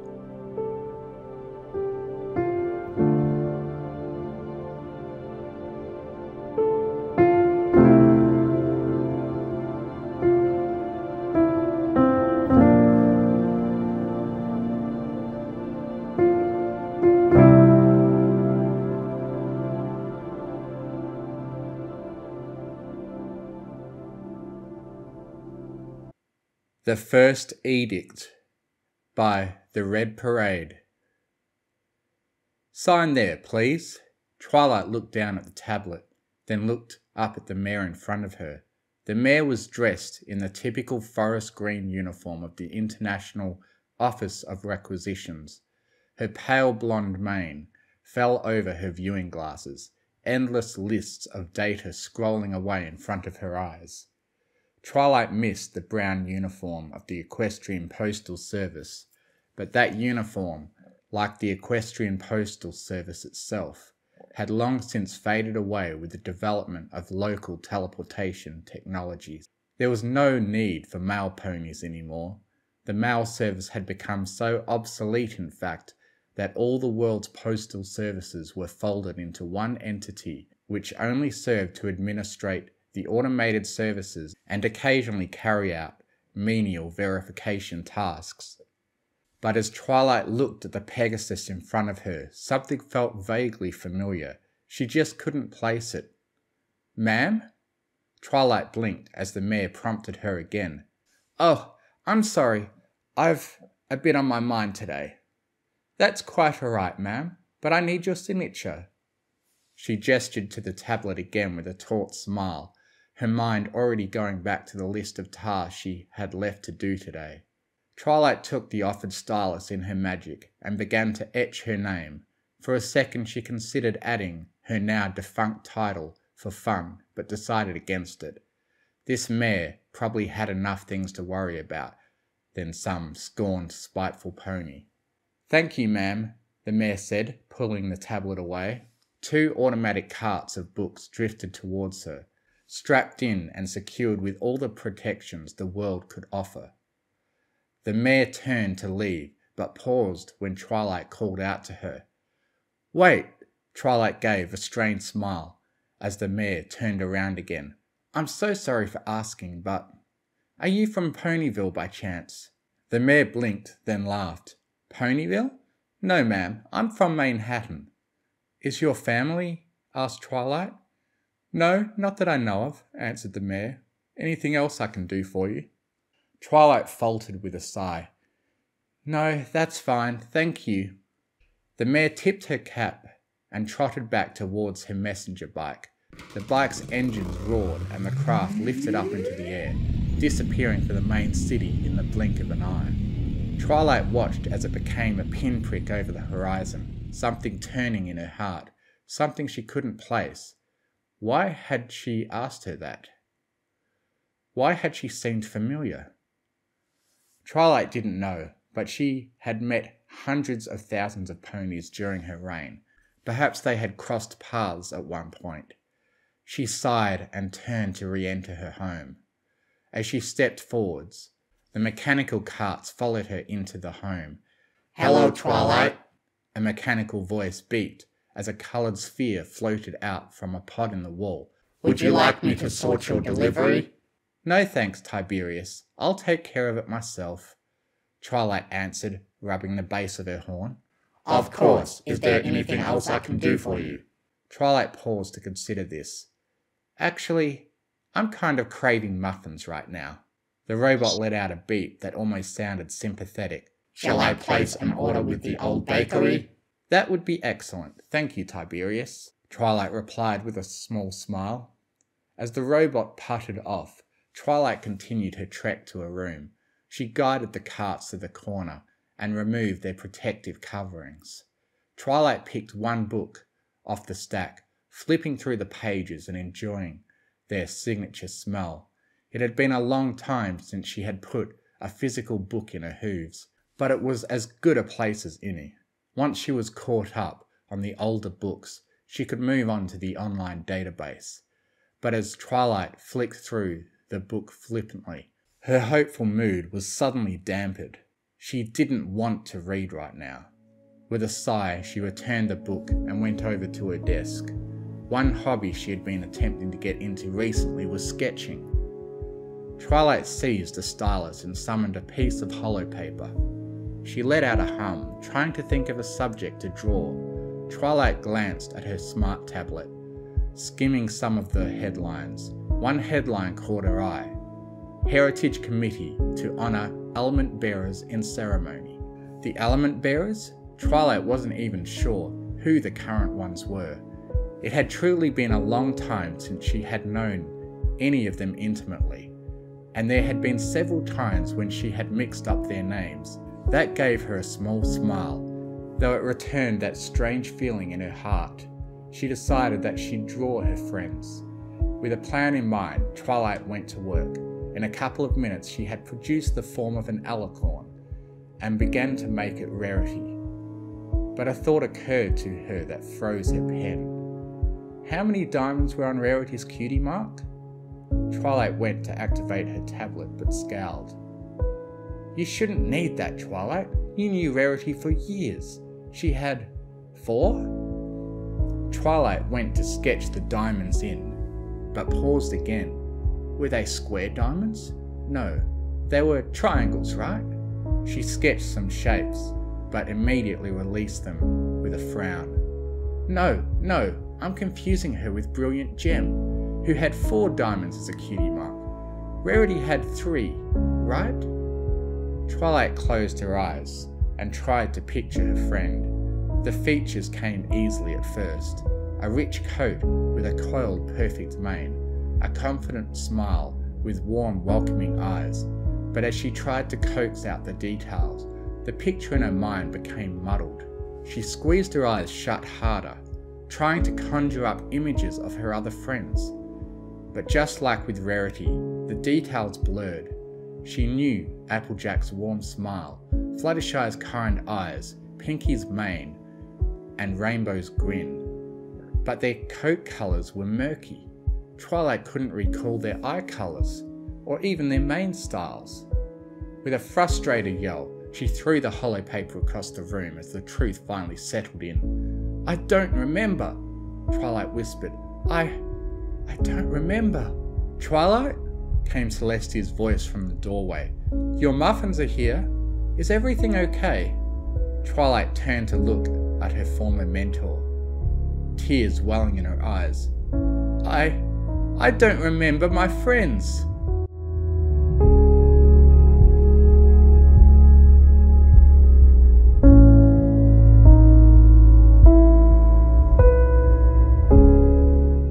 Twilight slumped over at the table, poking at her untouched muffins. "They were my best friends. They changed my life, and now I can barely remember them.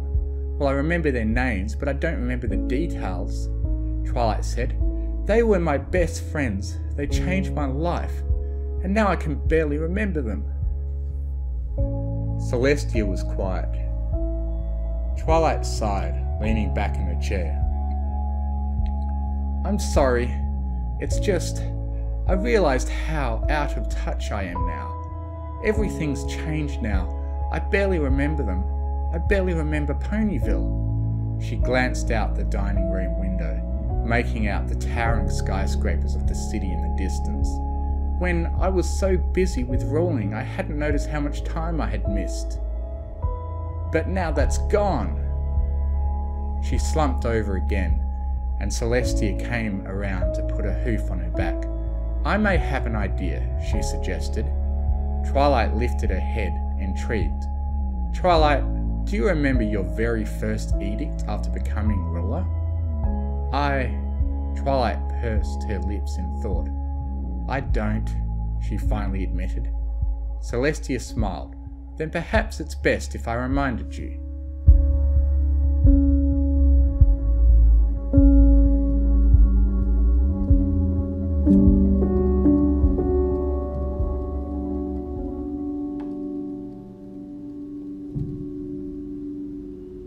When Celestia had mentioned Old Town Ponyville, Twilight had wondered what parts of the town it included.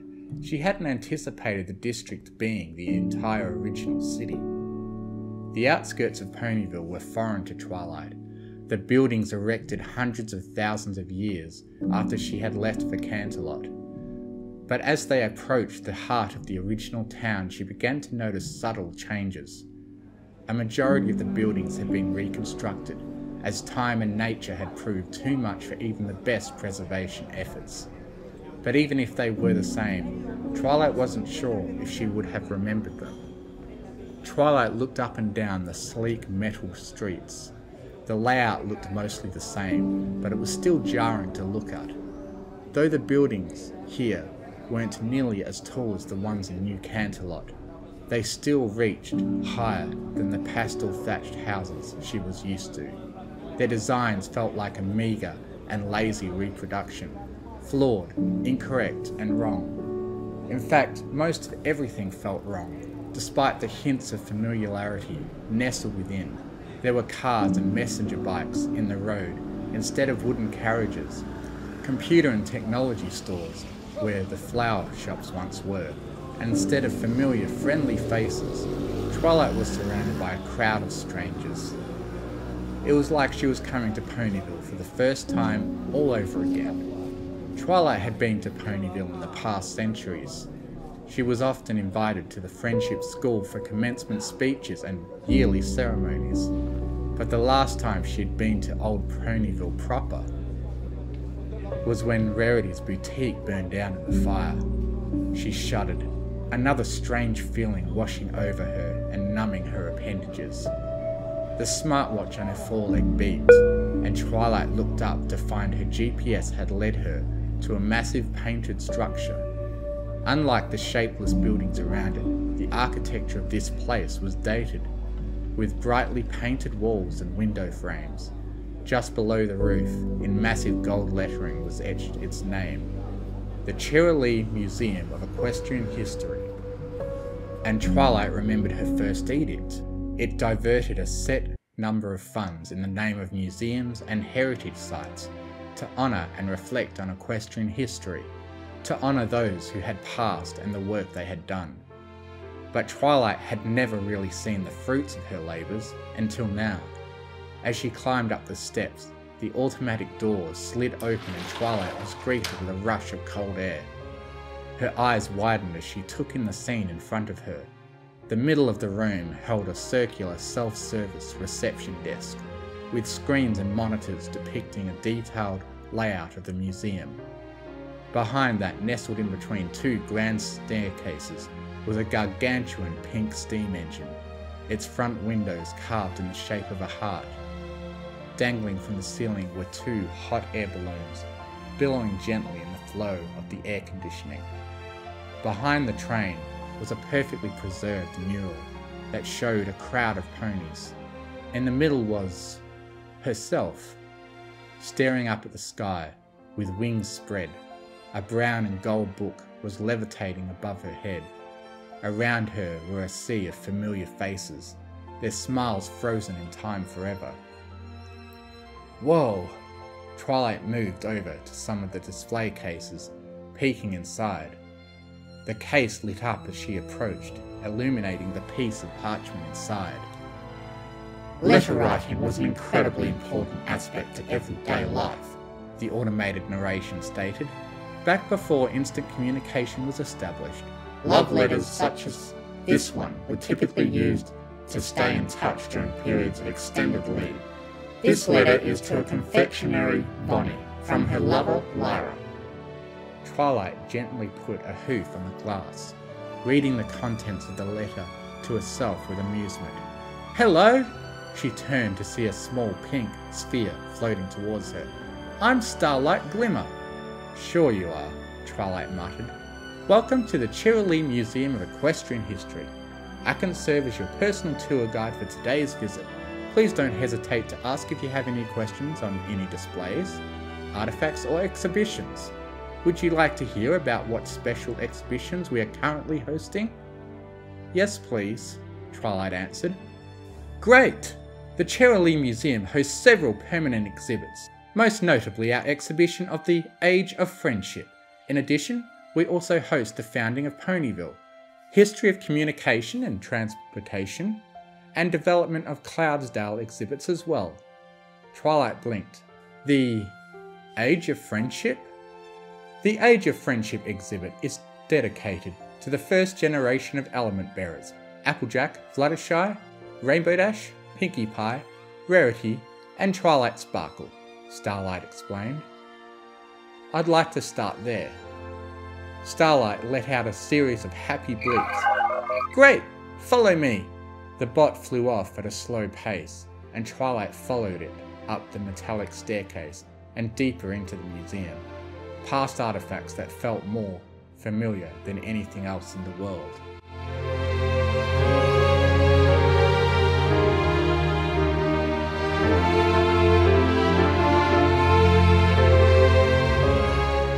The Cheerilee Museum of Equestrian History is built over the location of the Ponyville Schoolhouse, which was first dated a historic site before it was destroyed by the consuming darkness about 2,000 years ago. Starlight explained.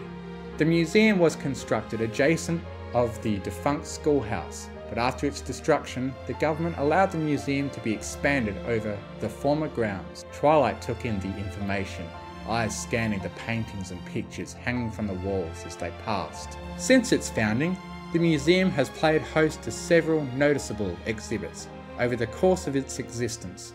For example, Luna collaborated to create an interactive experience on the Dream Realm following its collapse during the reign of Silent Wind. Starlight continued. They came to a stop outside of a lavishly decorated hallway portal. 6 large banners hung to the sides of the entrance, each one depicting a cutie mark of one of her friends. The phrase, "The Age of Friendship, Equestria's Golden Age," was etched in bold lettering in between. Twilight stood in awe of the entrance, staring up at the words, Memories began to swirl in her mind as if blown by the wind. Echoes of voices in the chambers of her mind. Starlight waited patiently until Twilight summoned the courage to move again. The tiny robot guided her through the entry, where she found herself in a pitch-black hall. Honesty. A disembodied voice spoke the word, and on Twilight's left a hologram projected an image of a crystallized apple onto the wall. Loyalty. Another symbol appeared, this of a lightning bolt, joining the apple on the left wall. Generosity. Kindness. Laughter. A diamond, butterfly, and balloon appeared on the walls, with the diamond on the left and the others on the right. And finally, magic. The final symbol appeared on the right wall, one of a six-pointed star. These are the elements of harmony. Over the years, they have had many bearers, but this was not always the case. The symbols faded away, leaving Twilight in the darkness as the narration continued. Thousands and thousands of years ago, Equestria entered the Age of Friendship, a movement which produced some of the greatest heroes our world has ever seen. The hallway was then flooded with bright light, as a chorus of voices began playing over the speakers. Yet the exposure wasn't harsh. Instead, it was soft, comforting in a strange sort of way. The walls began changing from solid colour into black and white images, and Twilight began hearing words and lines from the voices. Ain't no work like hard work, Sugar Cube, but it'll be all worth it in the end. Try to keep up with me, then we'll talk. Darling, you should never measure yourself by someone else's standards. Oh, if you ever need help, my cottage is always open. Let's celebrate, and after that we'll celebrate again, because you're that special. Never underestimate the power of friendship. If you ever need a friend, I'll always be with you. Twilight didn't remember saying that, but it was undeniably her voice. But more importantly, it was the voice of her friends. She watched as the images came to life, gradually gaining colour and depth. She watched as Applejack bucked a tree and Fluttershy knelt by a river, and as Rainbow led a flight formation through the air and Rarity presented her latest design, Pinkie Pie seized a turntable, silently commandeering some unseen party. Finally, she saw herself talking with a tiny dragon who scribbled a note on her back. My friends, she whispered. She reached a wall out to touch them, but her hoof passed through the hologram. All too soon, the symphony of voices faded away, and the characters projected assembled. Twilight watched as they engaged in a group hug and froze, as the lights began to turn back on, and the narration resumed. Join us and discover the story of the 6 ponies who set the course for equestrian history and began what some argue was a golden era. Welcome to the Age of Friendship. Soon, Twilight was standing alone in an empty hallway again, but the feeling instilled from the short cinematic had not gone away. She felt something churning in her gut like a bomb ready to explode, and it pushed hard against her chest and heart. Right this way, Starlight gently suggested. Yes, of course, Twilight replied, speaking through the lump in her throat. Lead the way. The tiny robot flew down the hall, keeping its pace with Twilight's movement. They passed through the second set of doors and emerged in a large circular room, with the words, "The element of honesty," projected onto the ceiling above. Immediately, Twilight's eyes were drawn to a display case in the centre of the room, illuminated from below by a spotlight. Applejack, the first element of honesty, was a member of the famous Apple family. Starlight said, even today, descendants of the family still occupy various positions in Equestria. One might even be your neighbour. Twilight didn't pay attention to any of this. She stopped in front of the case, which held a single object, a tattered and patched brown Stetson hat. It floated serenely in the case, suspended in thin air, as if it were floating in water. The lump in Twilight's throat grew larger as she tried to speak. Was this one of hers? This hat was donated to the museum by descendants of the Apple family. Starlight replied. The family verifies that it was indeed one of hers. Twilight pressed her hoof against the glass, staring at the hat. Her imagination filled in the rest, adding the tears and face and neck of her old friend. Slowly she turned to view the rest of the room. Plaques and display cases had been carefully spaced out, and another holographic projector offered a life-size replica of Applejack in mid-buck. Slideshows of coloured photographs also played along the far walls, each one lingering before it transformed into another. As she began to walk, memories of conversations and interactions from thousands of years ago began to return. She recalled visiting Applejack on the farm, and the two holding a conversation while she worked, bucking each and every tree with confidence and precision. A loyal and dependable friend to all. It is said that Applejack never told a lie, Starlight said. Yet her dedication and resilience never seemed to waver as she continued to provide for her family, her farm and her friends.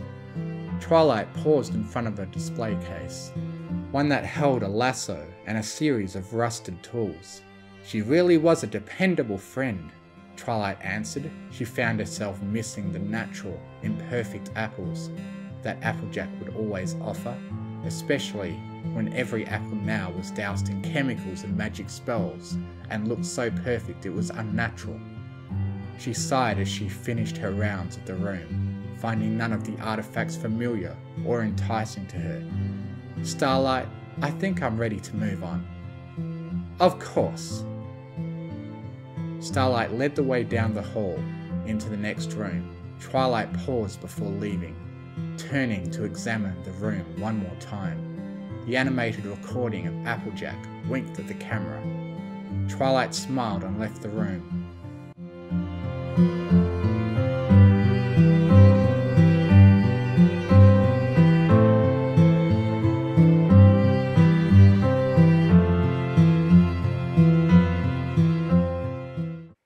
The next room was the colour of the sky, which made perfect sense. Always a restless soul, but nonetheless loyal to her friends, Rainbow Dash was the perfect embodiment of the element of loyalty, Starlight said as they entered the room. Rainbow's room featured her cutie mark painted on a massive scale on the floor. The ceiling above was clouded with simulated clouds, reminding Twilight of the original Cloudsdale before its anchoring. The holographs sat in the middle of the room, depicting an animated rainbow in flight.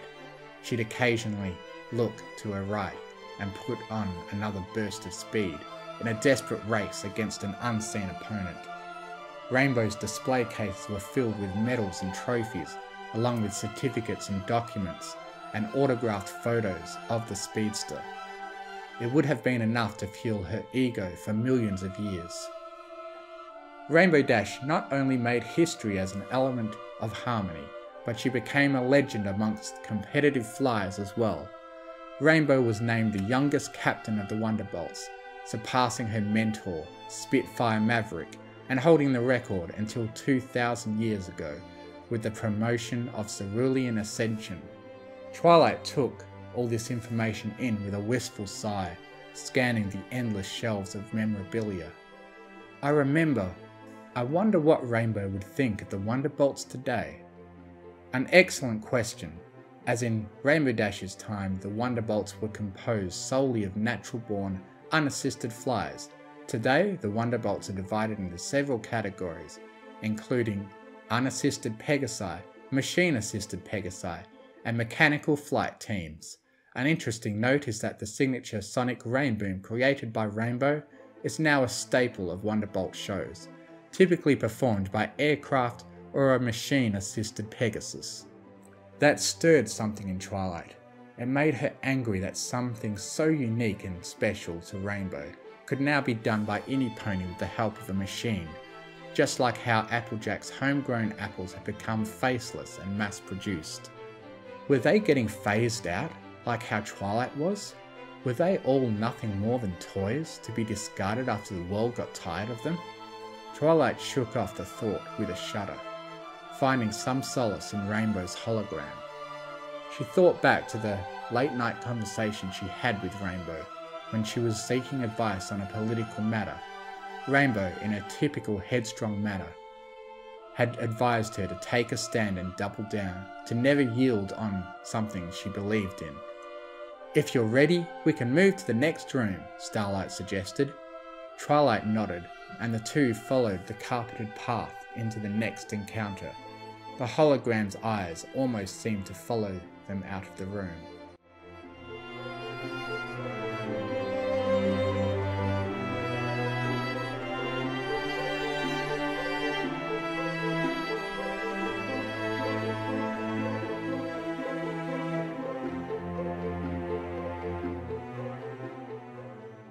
The third room was lavish, but fittingly so. Never one to stay hidden in the background, Rarity was certain to make a splash in every room she entered, but beyond that, she was always able to lend a hoof to whoever would need it, a trait that made her perfect for the element of generosity, Starlight reported. Rarity's room was designed like a runway. Several replica dresses were positioned on palanquins, protected by a thin magical barrier. Blueprints and notes from Rarity herself were laminated and locked in display cases, along with strips of fabric and stray pieces of accessories. Next to the hologram, floating in another secure container, was a dress that looked incredibly familiar to Twilight. Is that an original? The dress is indeed crafted from Rarity herself, and is one of the museum's most prized pieces, confirmed Starlight. It was donated to the Canterlot Archive, who transferred it to us, and originally included a tiara as well. However, that is kept in our vault for safekeeping. This dress was actually worn by Rarity during the Grand Galloping Gala, Twilight finished, glancing up at the intricate fabric. I remember she spent hours just cleaning it after that disaster of a night, and as she remembered that one night, she began to remember others as well. All those nights spent drinking tea and conversing with her friend had kept her sane over the years, and she would always look forward to her visits to Canterlot. Twilight turned away from the original to look at the replicas. They were certainly Rarity's designs, but they were miles different from anything Rarity had made herself. The plaque mounted next to them stated that each replica dress was created from designs and sketches Rarity herself left behind, crafted with synthetic materials to resemble what would have been available at the time in articulate and precise machines. They were copies, Twilight decided, copies of something long gone. She turned to gaze at the holographic Rarity, with a pair of red reading glasses perched on her muzzle, expression deep in thought. I think I'm ready, she said. Starlight clicked and whirred in response, and the two left the holographic Rarity to her work.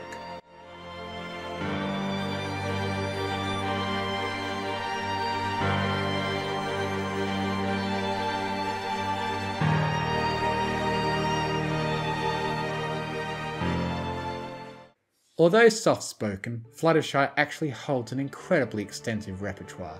Not only was she the element of kindness, but her accolades also include being the first warden of the Everfree Forest, animal rescue specialist, and senior environmental advisor for Twilight Sparkle's administration.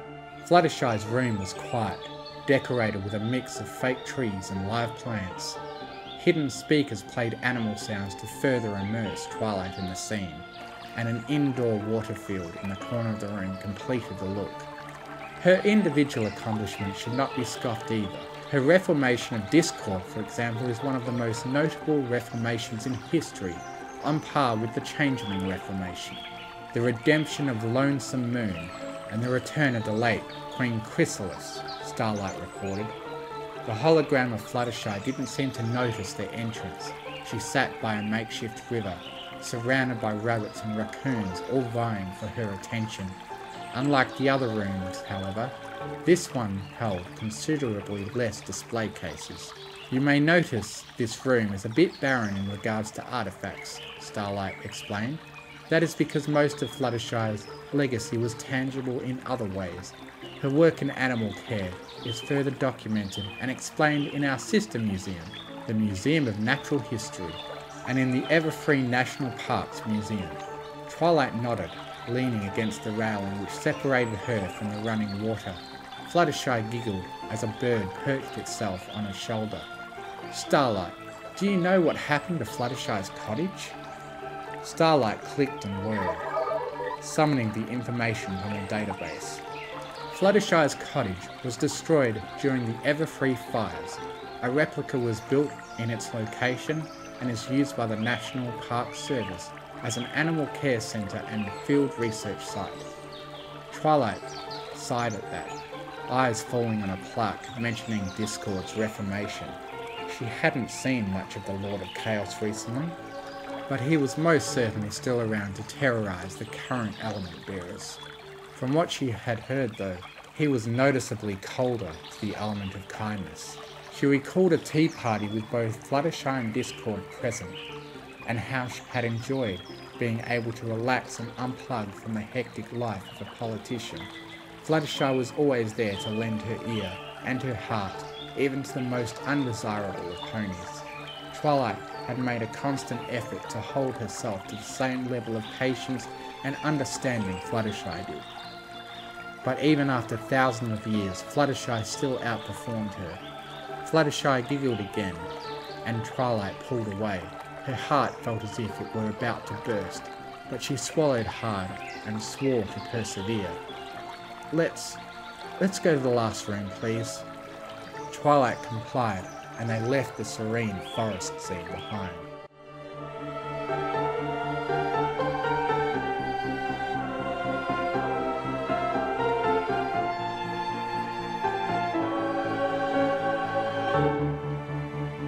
This next room may be hard on the eyes. If you have an underlying medical condition, I would advise you to skip this room or apply your shielding devices should you have them available, Starlight warned before the next door opened.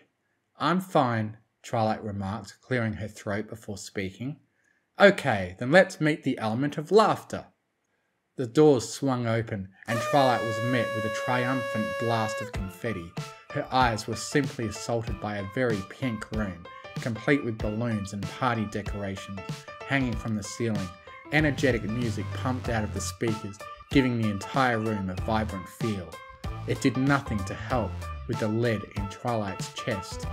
In the middle of the room, rotating on a pedestal, was a sleek and recognisable bright blue party cannon. Twilight approached it, a painful nostalgia swirling in her head as she put her hoof on the barrel. Twilight suddenly found herself face to face with a pair of eyes. Gah!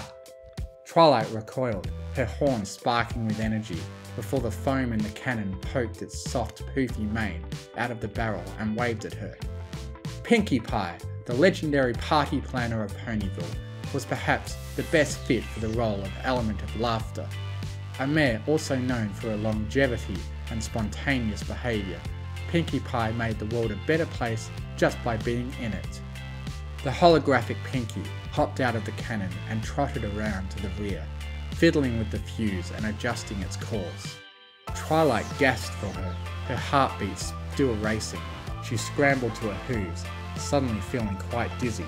As she leaned against the wall, Twilight looked up to see a large photograph of her friends and herself, gathered around a large table with a birthday cake in the middle. She felt like throwing up. Are you alright? Starlight asked. Should I summon medical services? I'm fine.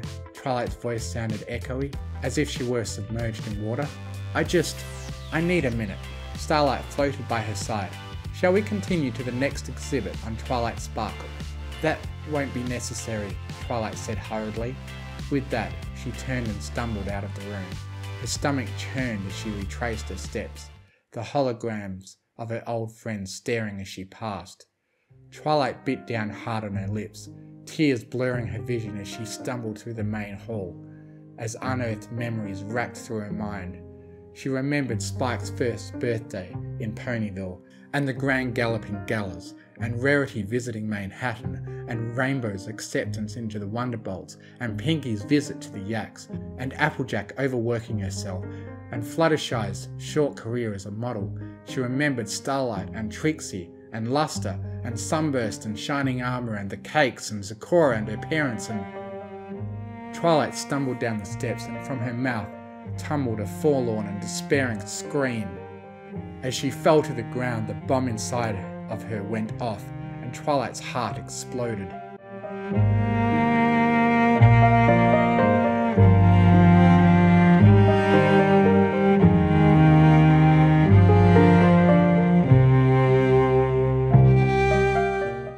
She didn't know how long she lay on the grass before she snapped out of her haze.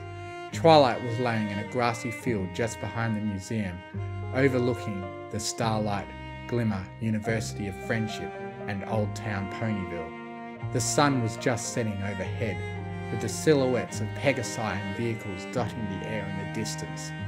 Few clouds hung overhead, white and puffy and natural. They drifted by aimlessly, paying little attention to the Alicorn far below them. Twilight was exhausted. Her eyes were still red, and her throat raw from crying. Apparently she had caused a disturbance with her breakdown, but everyone had left her alone now. Alone with nothing but her thoughts and fractured memories to keep her company.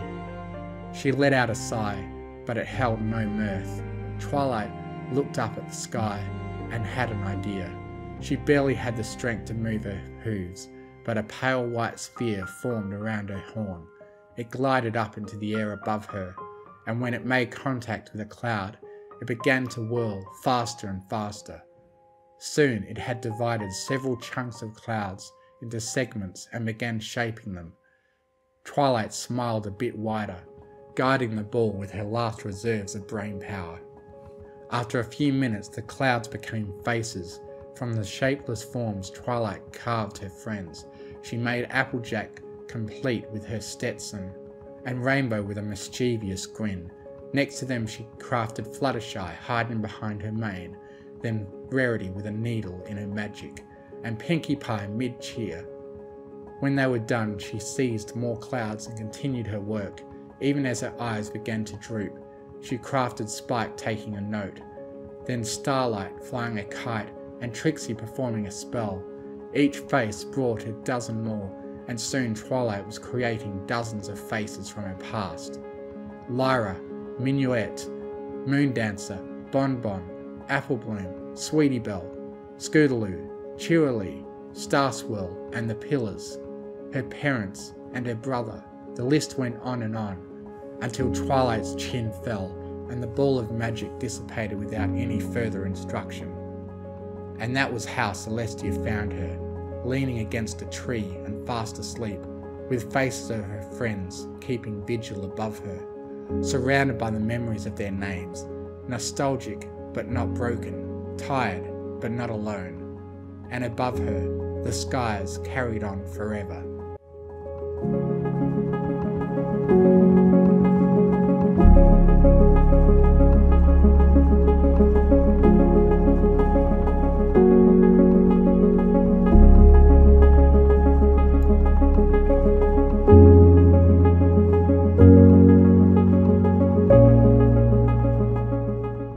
Twilight Sparkle Falls in Love with Sand by Greenback.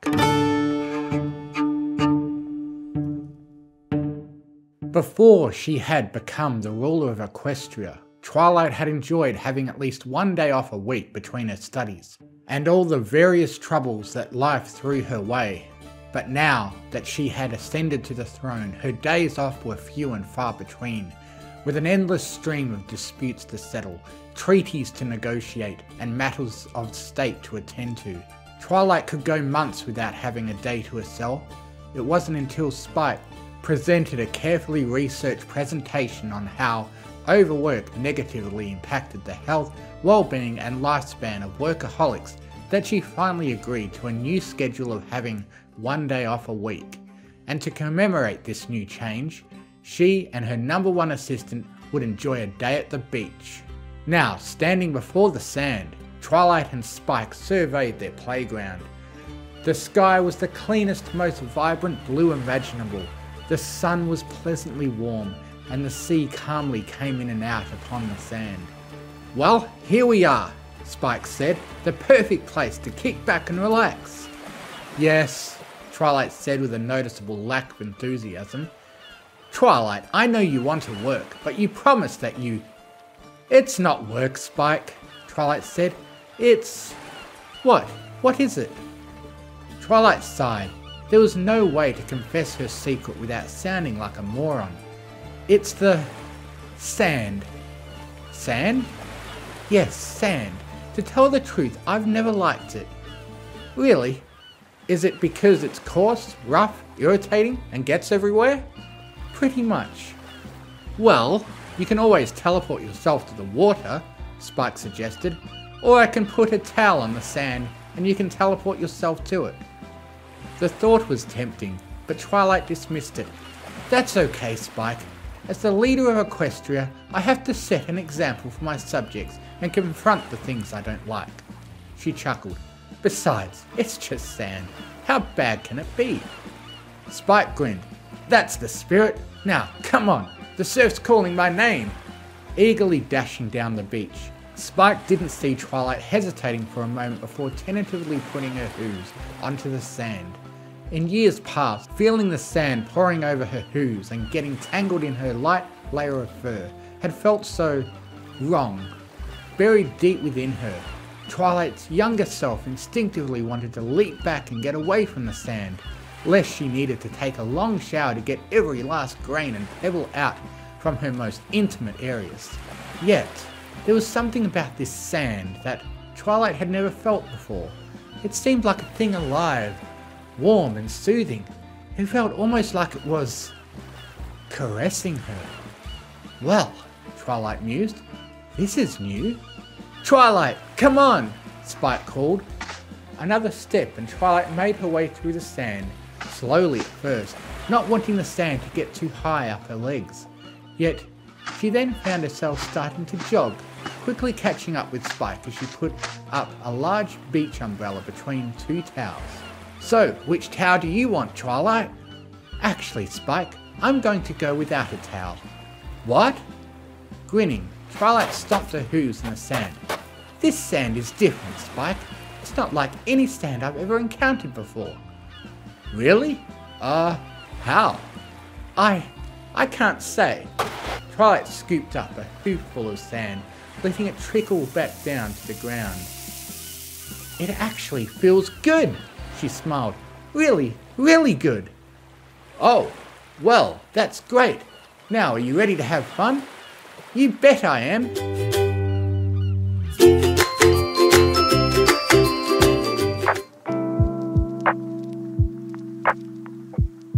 My, Spike, if I had to guess, I'd think you had too much fun on your day off.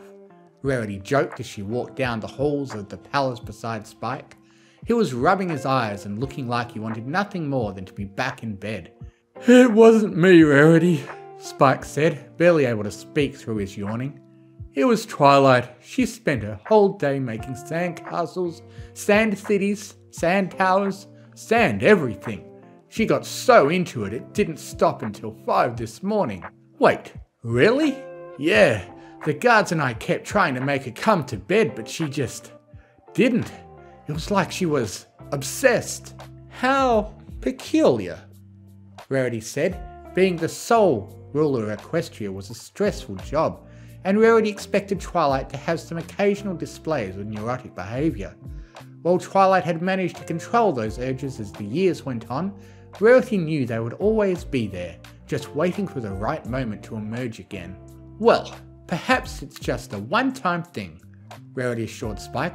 After all, Twilight has been under a lot of stress lately. She just wanted to make the most of her free time. Yeah, I suppose that's it. Yawning again, Spike took out a scroll and read through it, his stomach sinking the further down he went. Oh, it's going to be a long day. I'll have to ask the kitchens to keep brewing the coffee. Well, let's focus on getting the first thing off the list, Rarity suggested. I have Twilight's new dress ready. I can't wait to see her in it. Just imagine the princess of all Equestria wearing one of my most fabulous dresses when she greets ambassadors, royalty and commoner alike. pushing the door to the royal throne room open. Rarity found Twilight at her throne, and something else that hadn't been present the last time she had visited. Twilight? Spike asked. What's with the sand? Giant mountains of sand filled the throne room, almost covering the stained glass windows. Only the lit chandeliers prevented the room from being submerged in darkness. Do you like it? Twilight asked as she clapped her hooves together. I thought the throne room could use a bit of a change. A few bits of sand slid onto the coronation carpet as Rarity struggled to make sense of what she was seeing. But why sand, darling? Why not some potted plants or maybe some new curtains? If you want curtains, I can... Curtains? Who needs curtains, Rarity? We have sand! We can build sandcastles with commoners, or swim through it with kings and queens from other lands. With a swan dive that put Equestria's finest swimmers to shame, Twilight dove into the nearest pile of sand, her horn cutting through it like a shark's fin. Maybe later, Twilight. Spike brought up his itinerary. We have a lot of meetings to get through today. The Griffin ambassador will be here in 5 minutes and he... Twilight rose from the sand, shaking herself off. Oh, Spike, who cares about meetings? You were right. I worked too hard. Today is going to be dedicated to playing. In fact, everyone can play with me. All the guards and all the staff, we can all play in the sand. But, darling, Rarity said, what about your dress? The one you ordered specifically for the ambassador. Oh, that can wait, Rarity. We can always get new dresses, but we will never gain back the time we don't spend playing in sand. With a cheer, Twilight once again dove into the sand and swam through it, laughing the laugh of the carefree. Spike and Rarity watched Twilight swimming through the sand-filled throne room. They glanced at each other. They said nothing as they backed up through the doorway.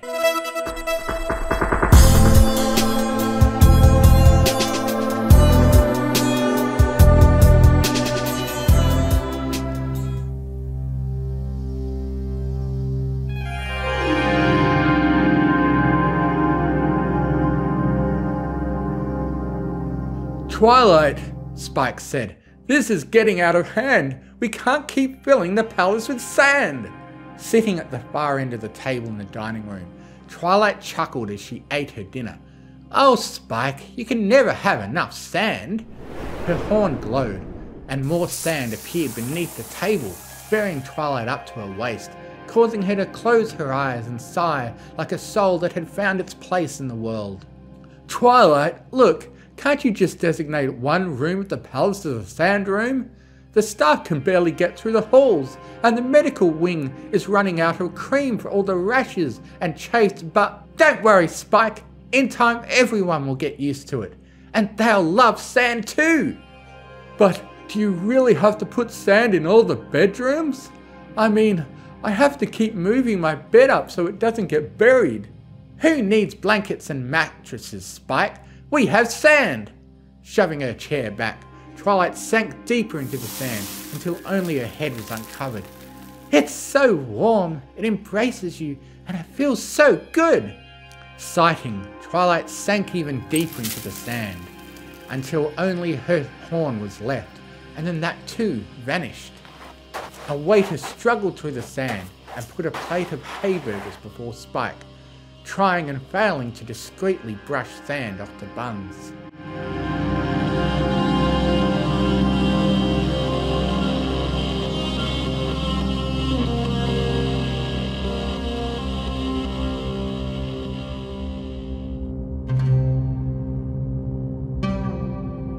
Guys, this is getting out of hand, Spike said. Twilight's gone mad. She's obsessed with sand.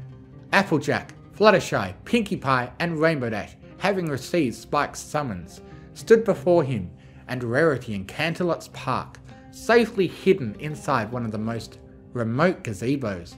From the urgency of his words, they had thought that Twilight had been kidnapped, or that Equestria was being invaded yet again, or that the world was in peril from some magically endowed monster.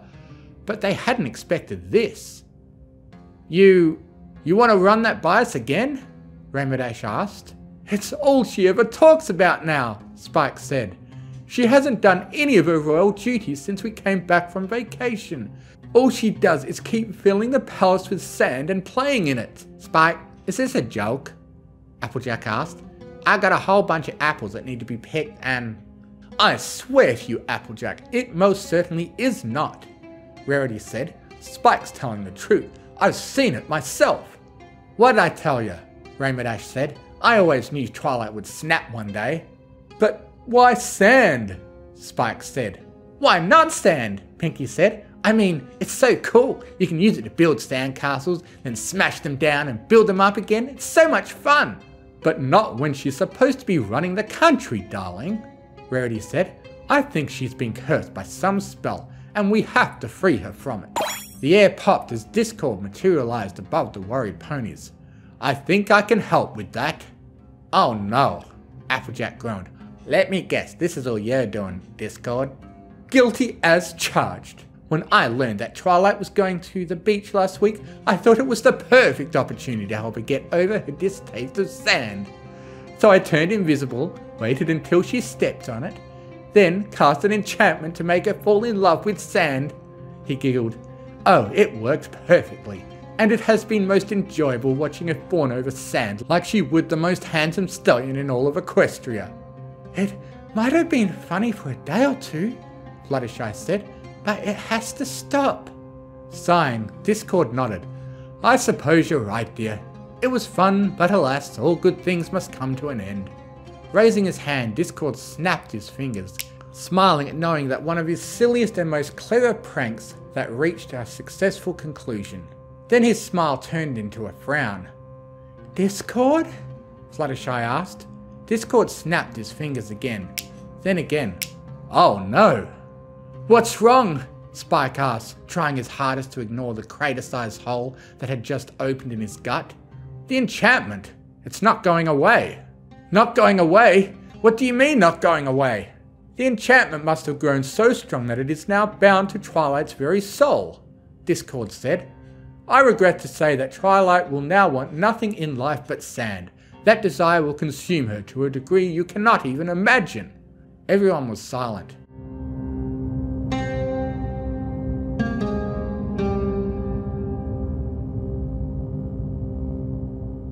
Are you freaking kidding me? Spike said. This is a disaster, Rarity shrieked. The ruler of all Equestria wants nothing but sand and will ignore all her other duties until the country falls into chaos. Anarchy will reign. Everything falls apart. Oh, I like the sound of that, Discord said. Fluttershy glared at him. But, on second thought, that might be going a bit too far. I'm afraid the only course of action you have now is to use the elements of harmony, wipe the spell from her very soul, and restore our beloved princess to her old self.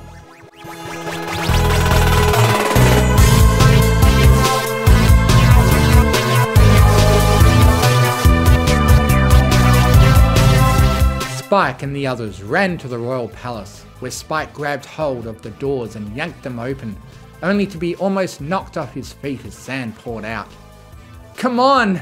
Spike yelled, his superior dragon strength letting him force his way through into the palace, the others following him into the darkened interiors of the palace. The air was saturated with the stench of dry, stale sand that flowed like rushing water. The smell choked everyone as they fought through hallways, trying their hardest not to be thrown off their hooves. Where is she? Rainbow Dash yelled, struggling to be heard over the roar of sand grinding against the walls. Laughter drifted through the halls. Her bedroom, Spike said. This way! The six struggled long and hard until they reached the staircase leading up to Twilight's chambers. Here the sand finally stopped, allowing them to get back on solid ground and charge upwards to the bedroom door. Normally guarded by two of Canterlot's most elite guards, they were nowhere to be seen. Okay everyone, Spike said.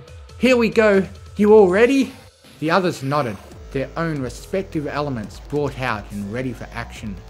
The door was kicked open, and Spike charged inside, only to be immediately bogged down by a tidal wave of sand that knocked him off his feet.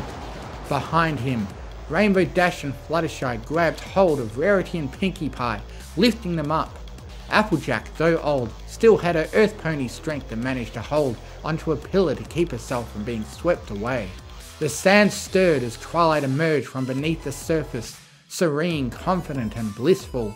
Her eyes opened, sand trickling off her eyelashes as she studied her friends. "Twilight, listen to me!" Spike yelled. "Discord cursed you! He enchanted the sand at the beach to make you love it!" Twilight chuckled. "Oh, Spike, I am no longer Twilight Sparkle. I am now Sandy Sanderson, Empress of all sand." "What?" A glow enveloped Twilight as she floated above the sand that flowed and swirled throughout the room. "I was wrong, Spike. Friendship isn't magic. Sand is magic. Sand is love. Sand is life. Sand is everything." Everyone was speechless. It was a few moments before Rainbow Dash found her voice. "Okay, anyone else getting creeped out?" "Do not be afraid, Rainbow Dash," Twilight said. "You too will come to love sand." "Right, that does it," Spike said. "Twilight, I'm sorry, but we have to." Twilight's horn glowed and the elements of harmony were yanked off Spike's neck and the necks of the others. Metal, stone and crystal turned to sand and fell, joining the ocean of sand that continued to swirl around the room. Did anyone have a plan B?" Fluttershy whispered. "I was lost, but now I am found," Twilight said, unfazed by the fact that her friends had tried to use the elements on her. "My eyes have been awakened to the wonders of sand." Tendrils of sand rose up. "And now, my friends, you too shall be enlightened!" Spike yelled as he was grabbed by one of the sand tendrils and dragged beneath the swirling sand in the room, quickly followed by the others. Their shocked screams drowned out beneath Twilight's laughter.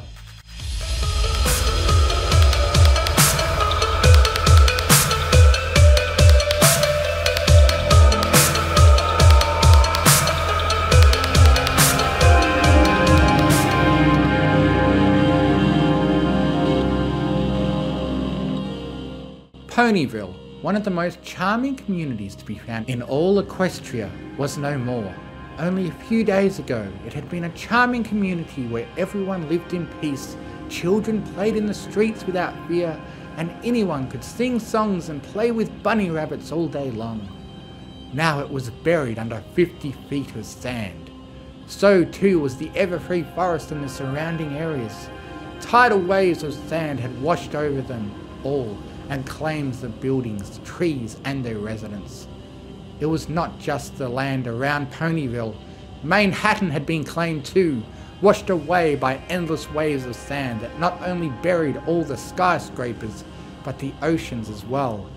The Crystal Empire was now the Sand Empire. Kludgetown? Well, there wasn't much that had changed in Kludgetown, as it had already been mostly sand. But now it was even sandier. In every land, in every continent, cities, towns and settlements were vanishing beneath waves of sand pouring forth from Canterlot, and it was towards Canterlot that a single airship flew in at attack speed.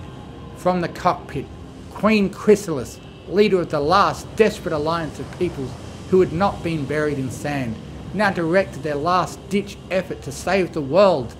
Attack!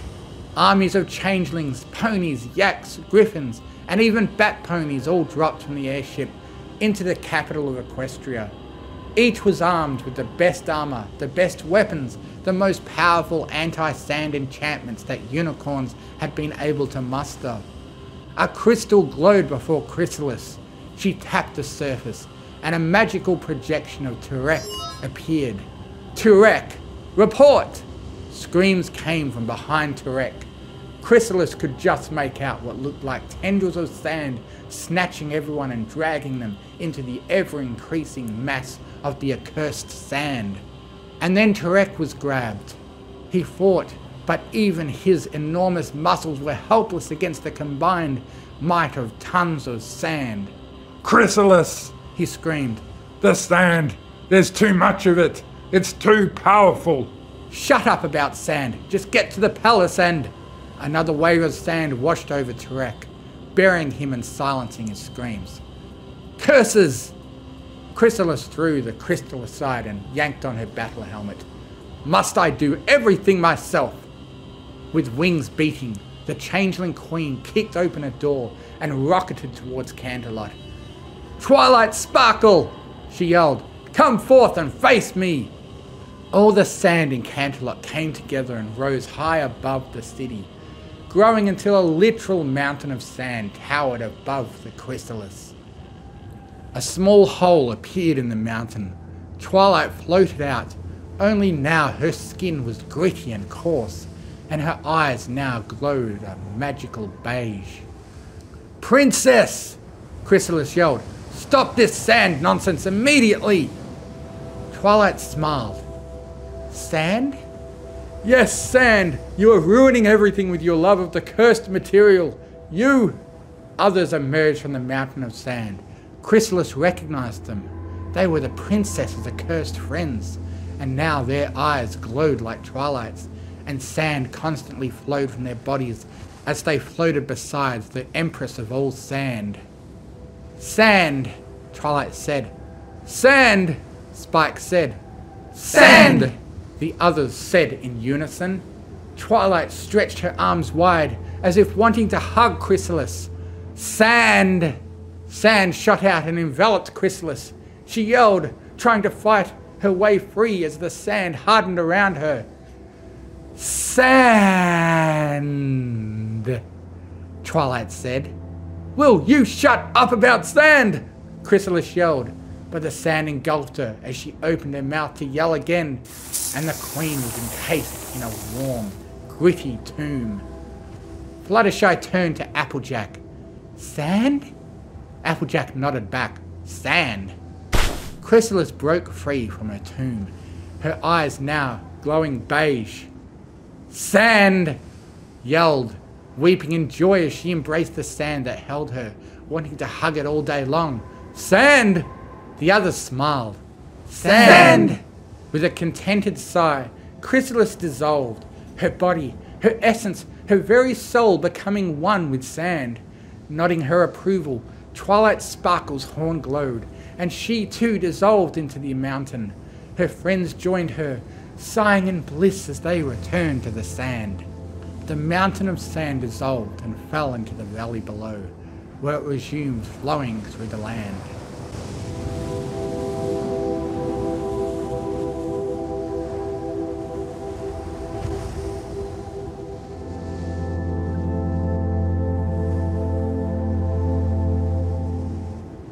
All was silent as wind softly blew over the deserts of Equus. There were no trees standing, no leaves for the wind to rustle. Not even a cactus could be seen upon the sand that stretched from one pole to another, that covered every continent and filled in every ocean. To any observer, this would be a dead world, a lifeless world, a sandy world.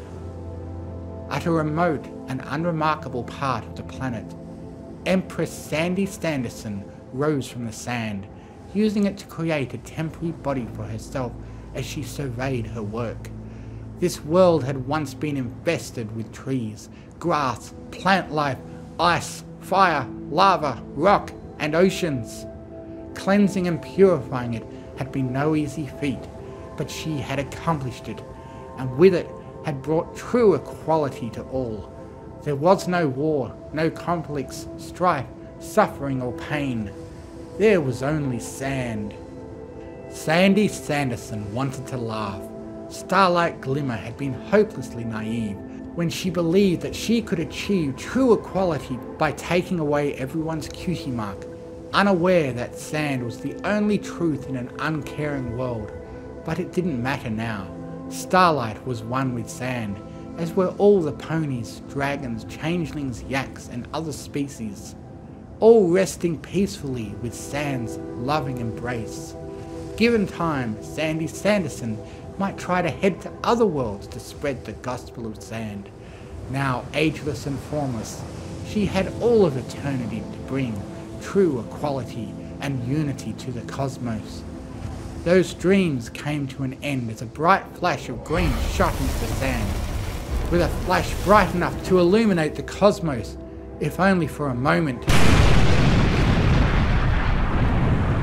Equus exploded, hurling the planet's molten remains into the icy void of space. Nearby, a grey metallic sphere in the void. Within its control room, a man in a grey uniform watched the scene. "The planet has been destroyed, Lord Vader." Darth Vader, the Dark Lord of the Sith, said nothing as he pulled his hand away from the control panel and left the room, leaving behind nothing but a few particles of the thing he hated more than anything else to drift forever within the endless void.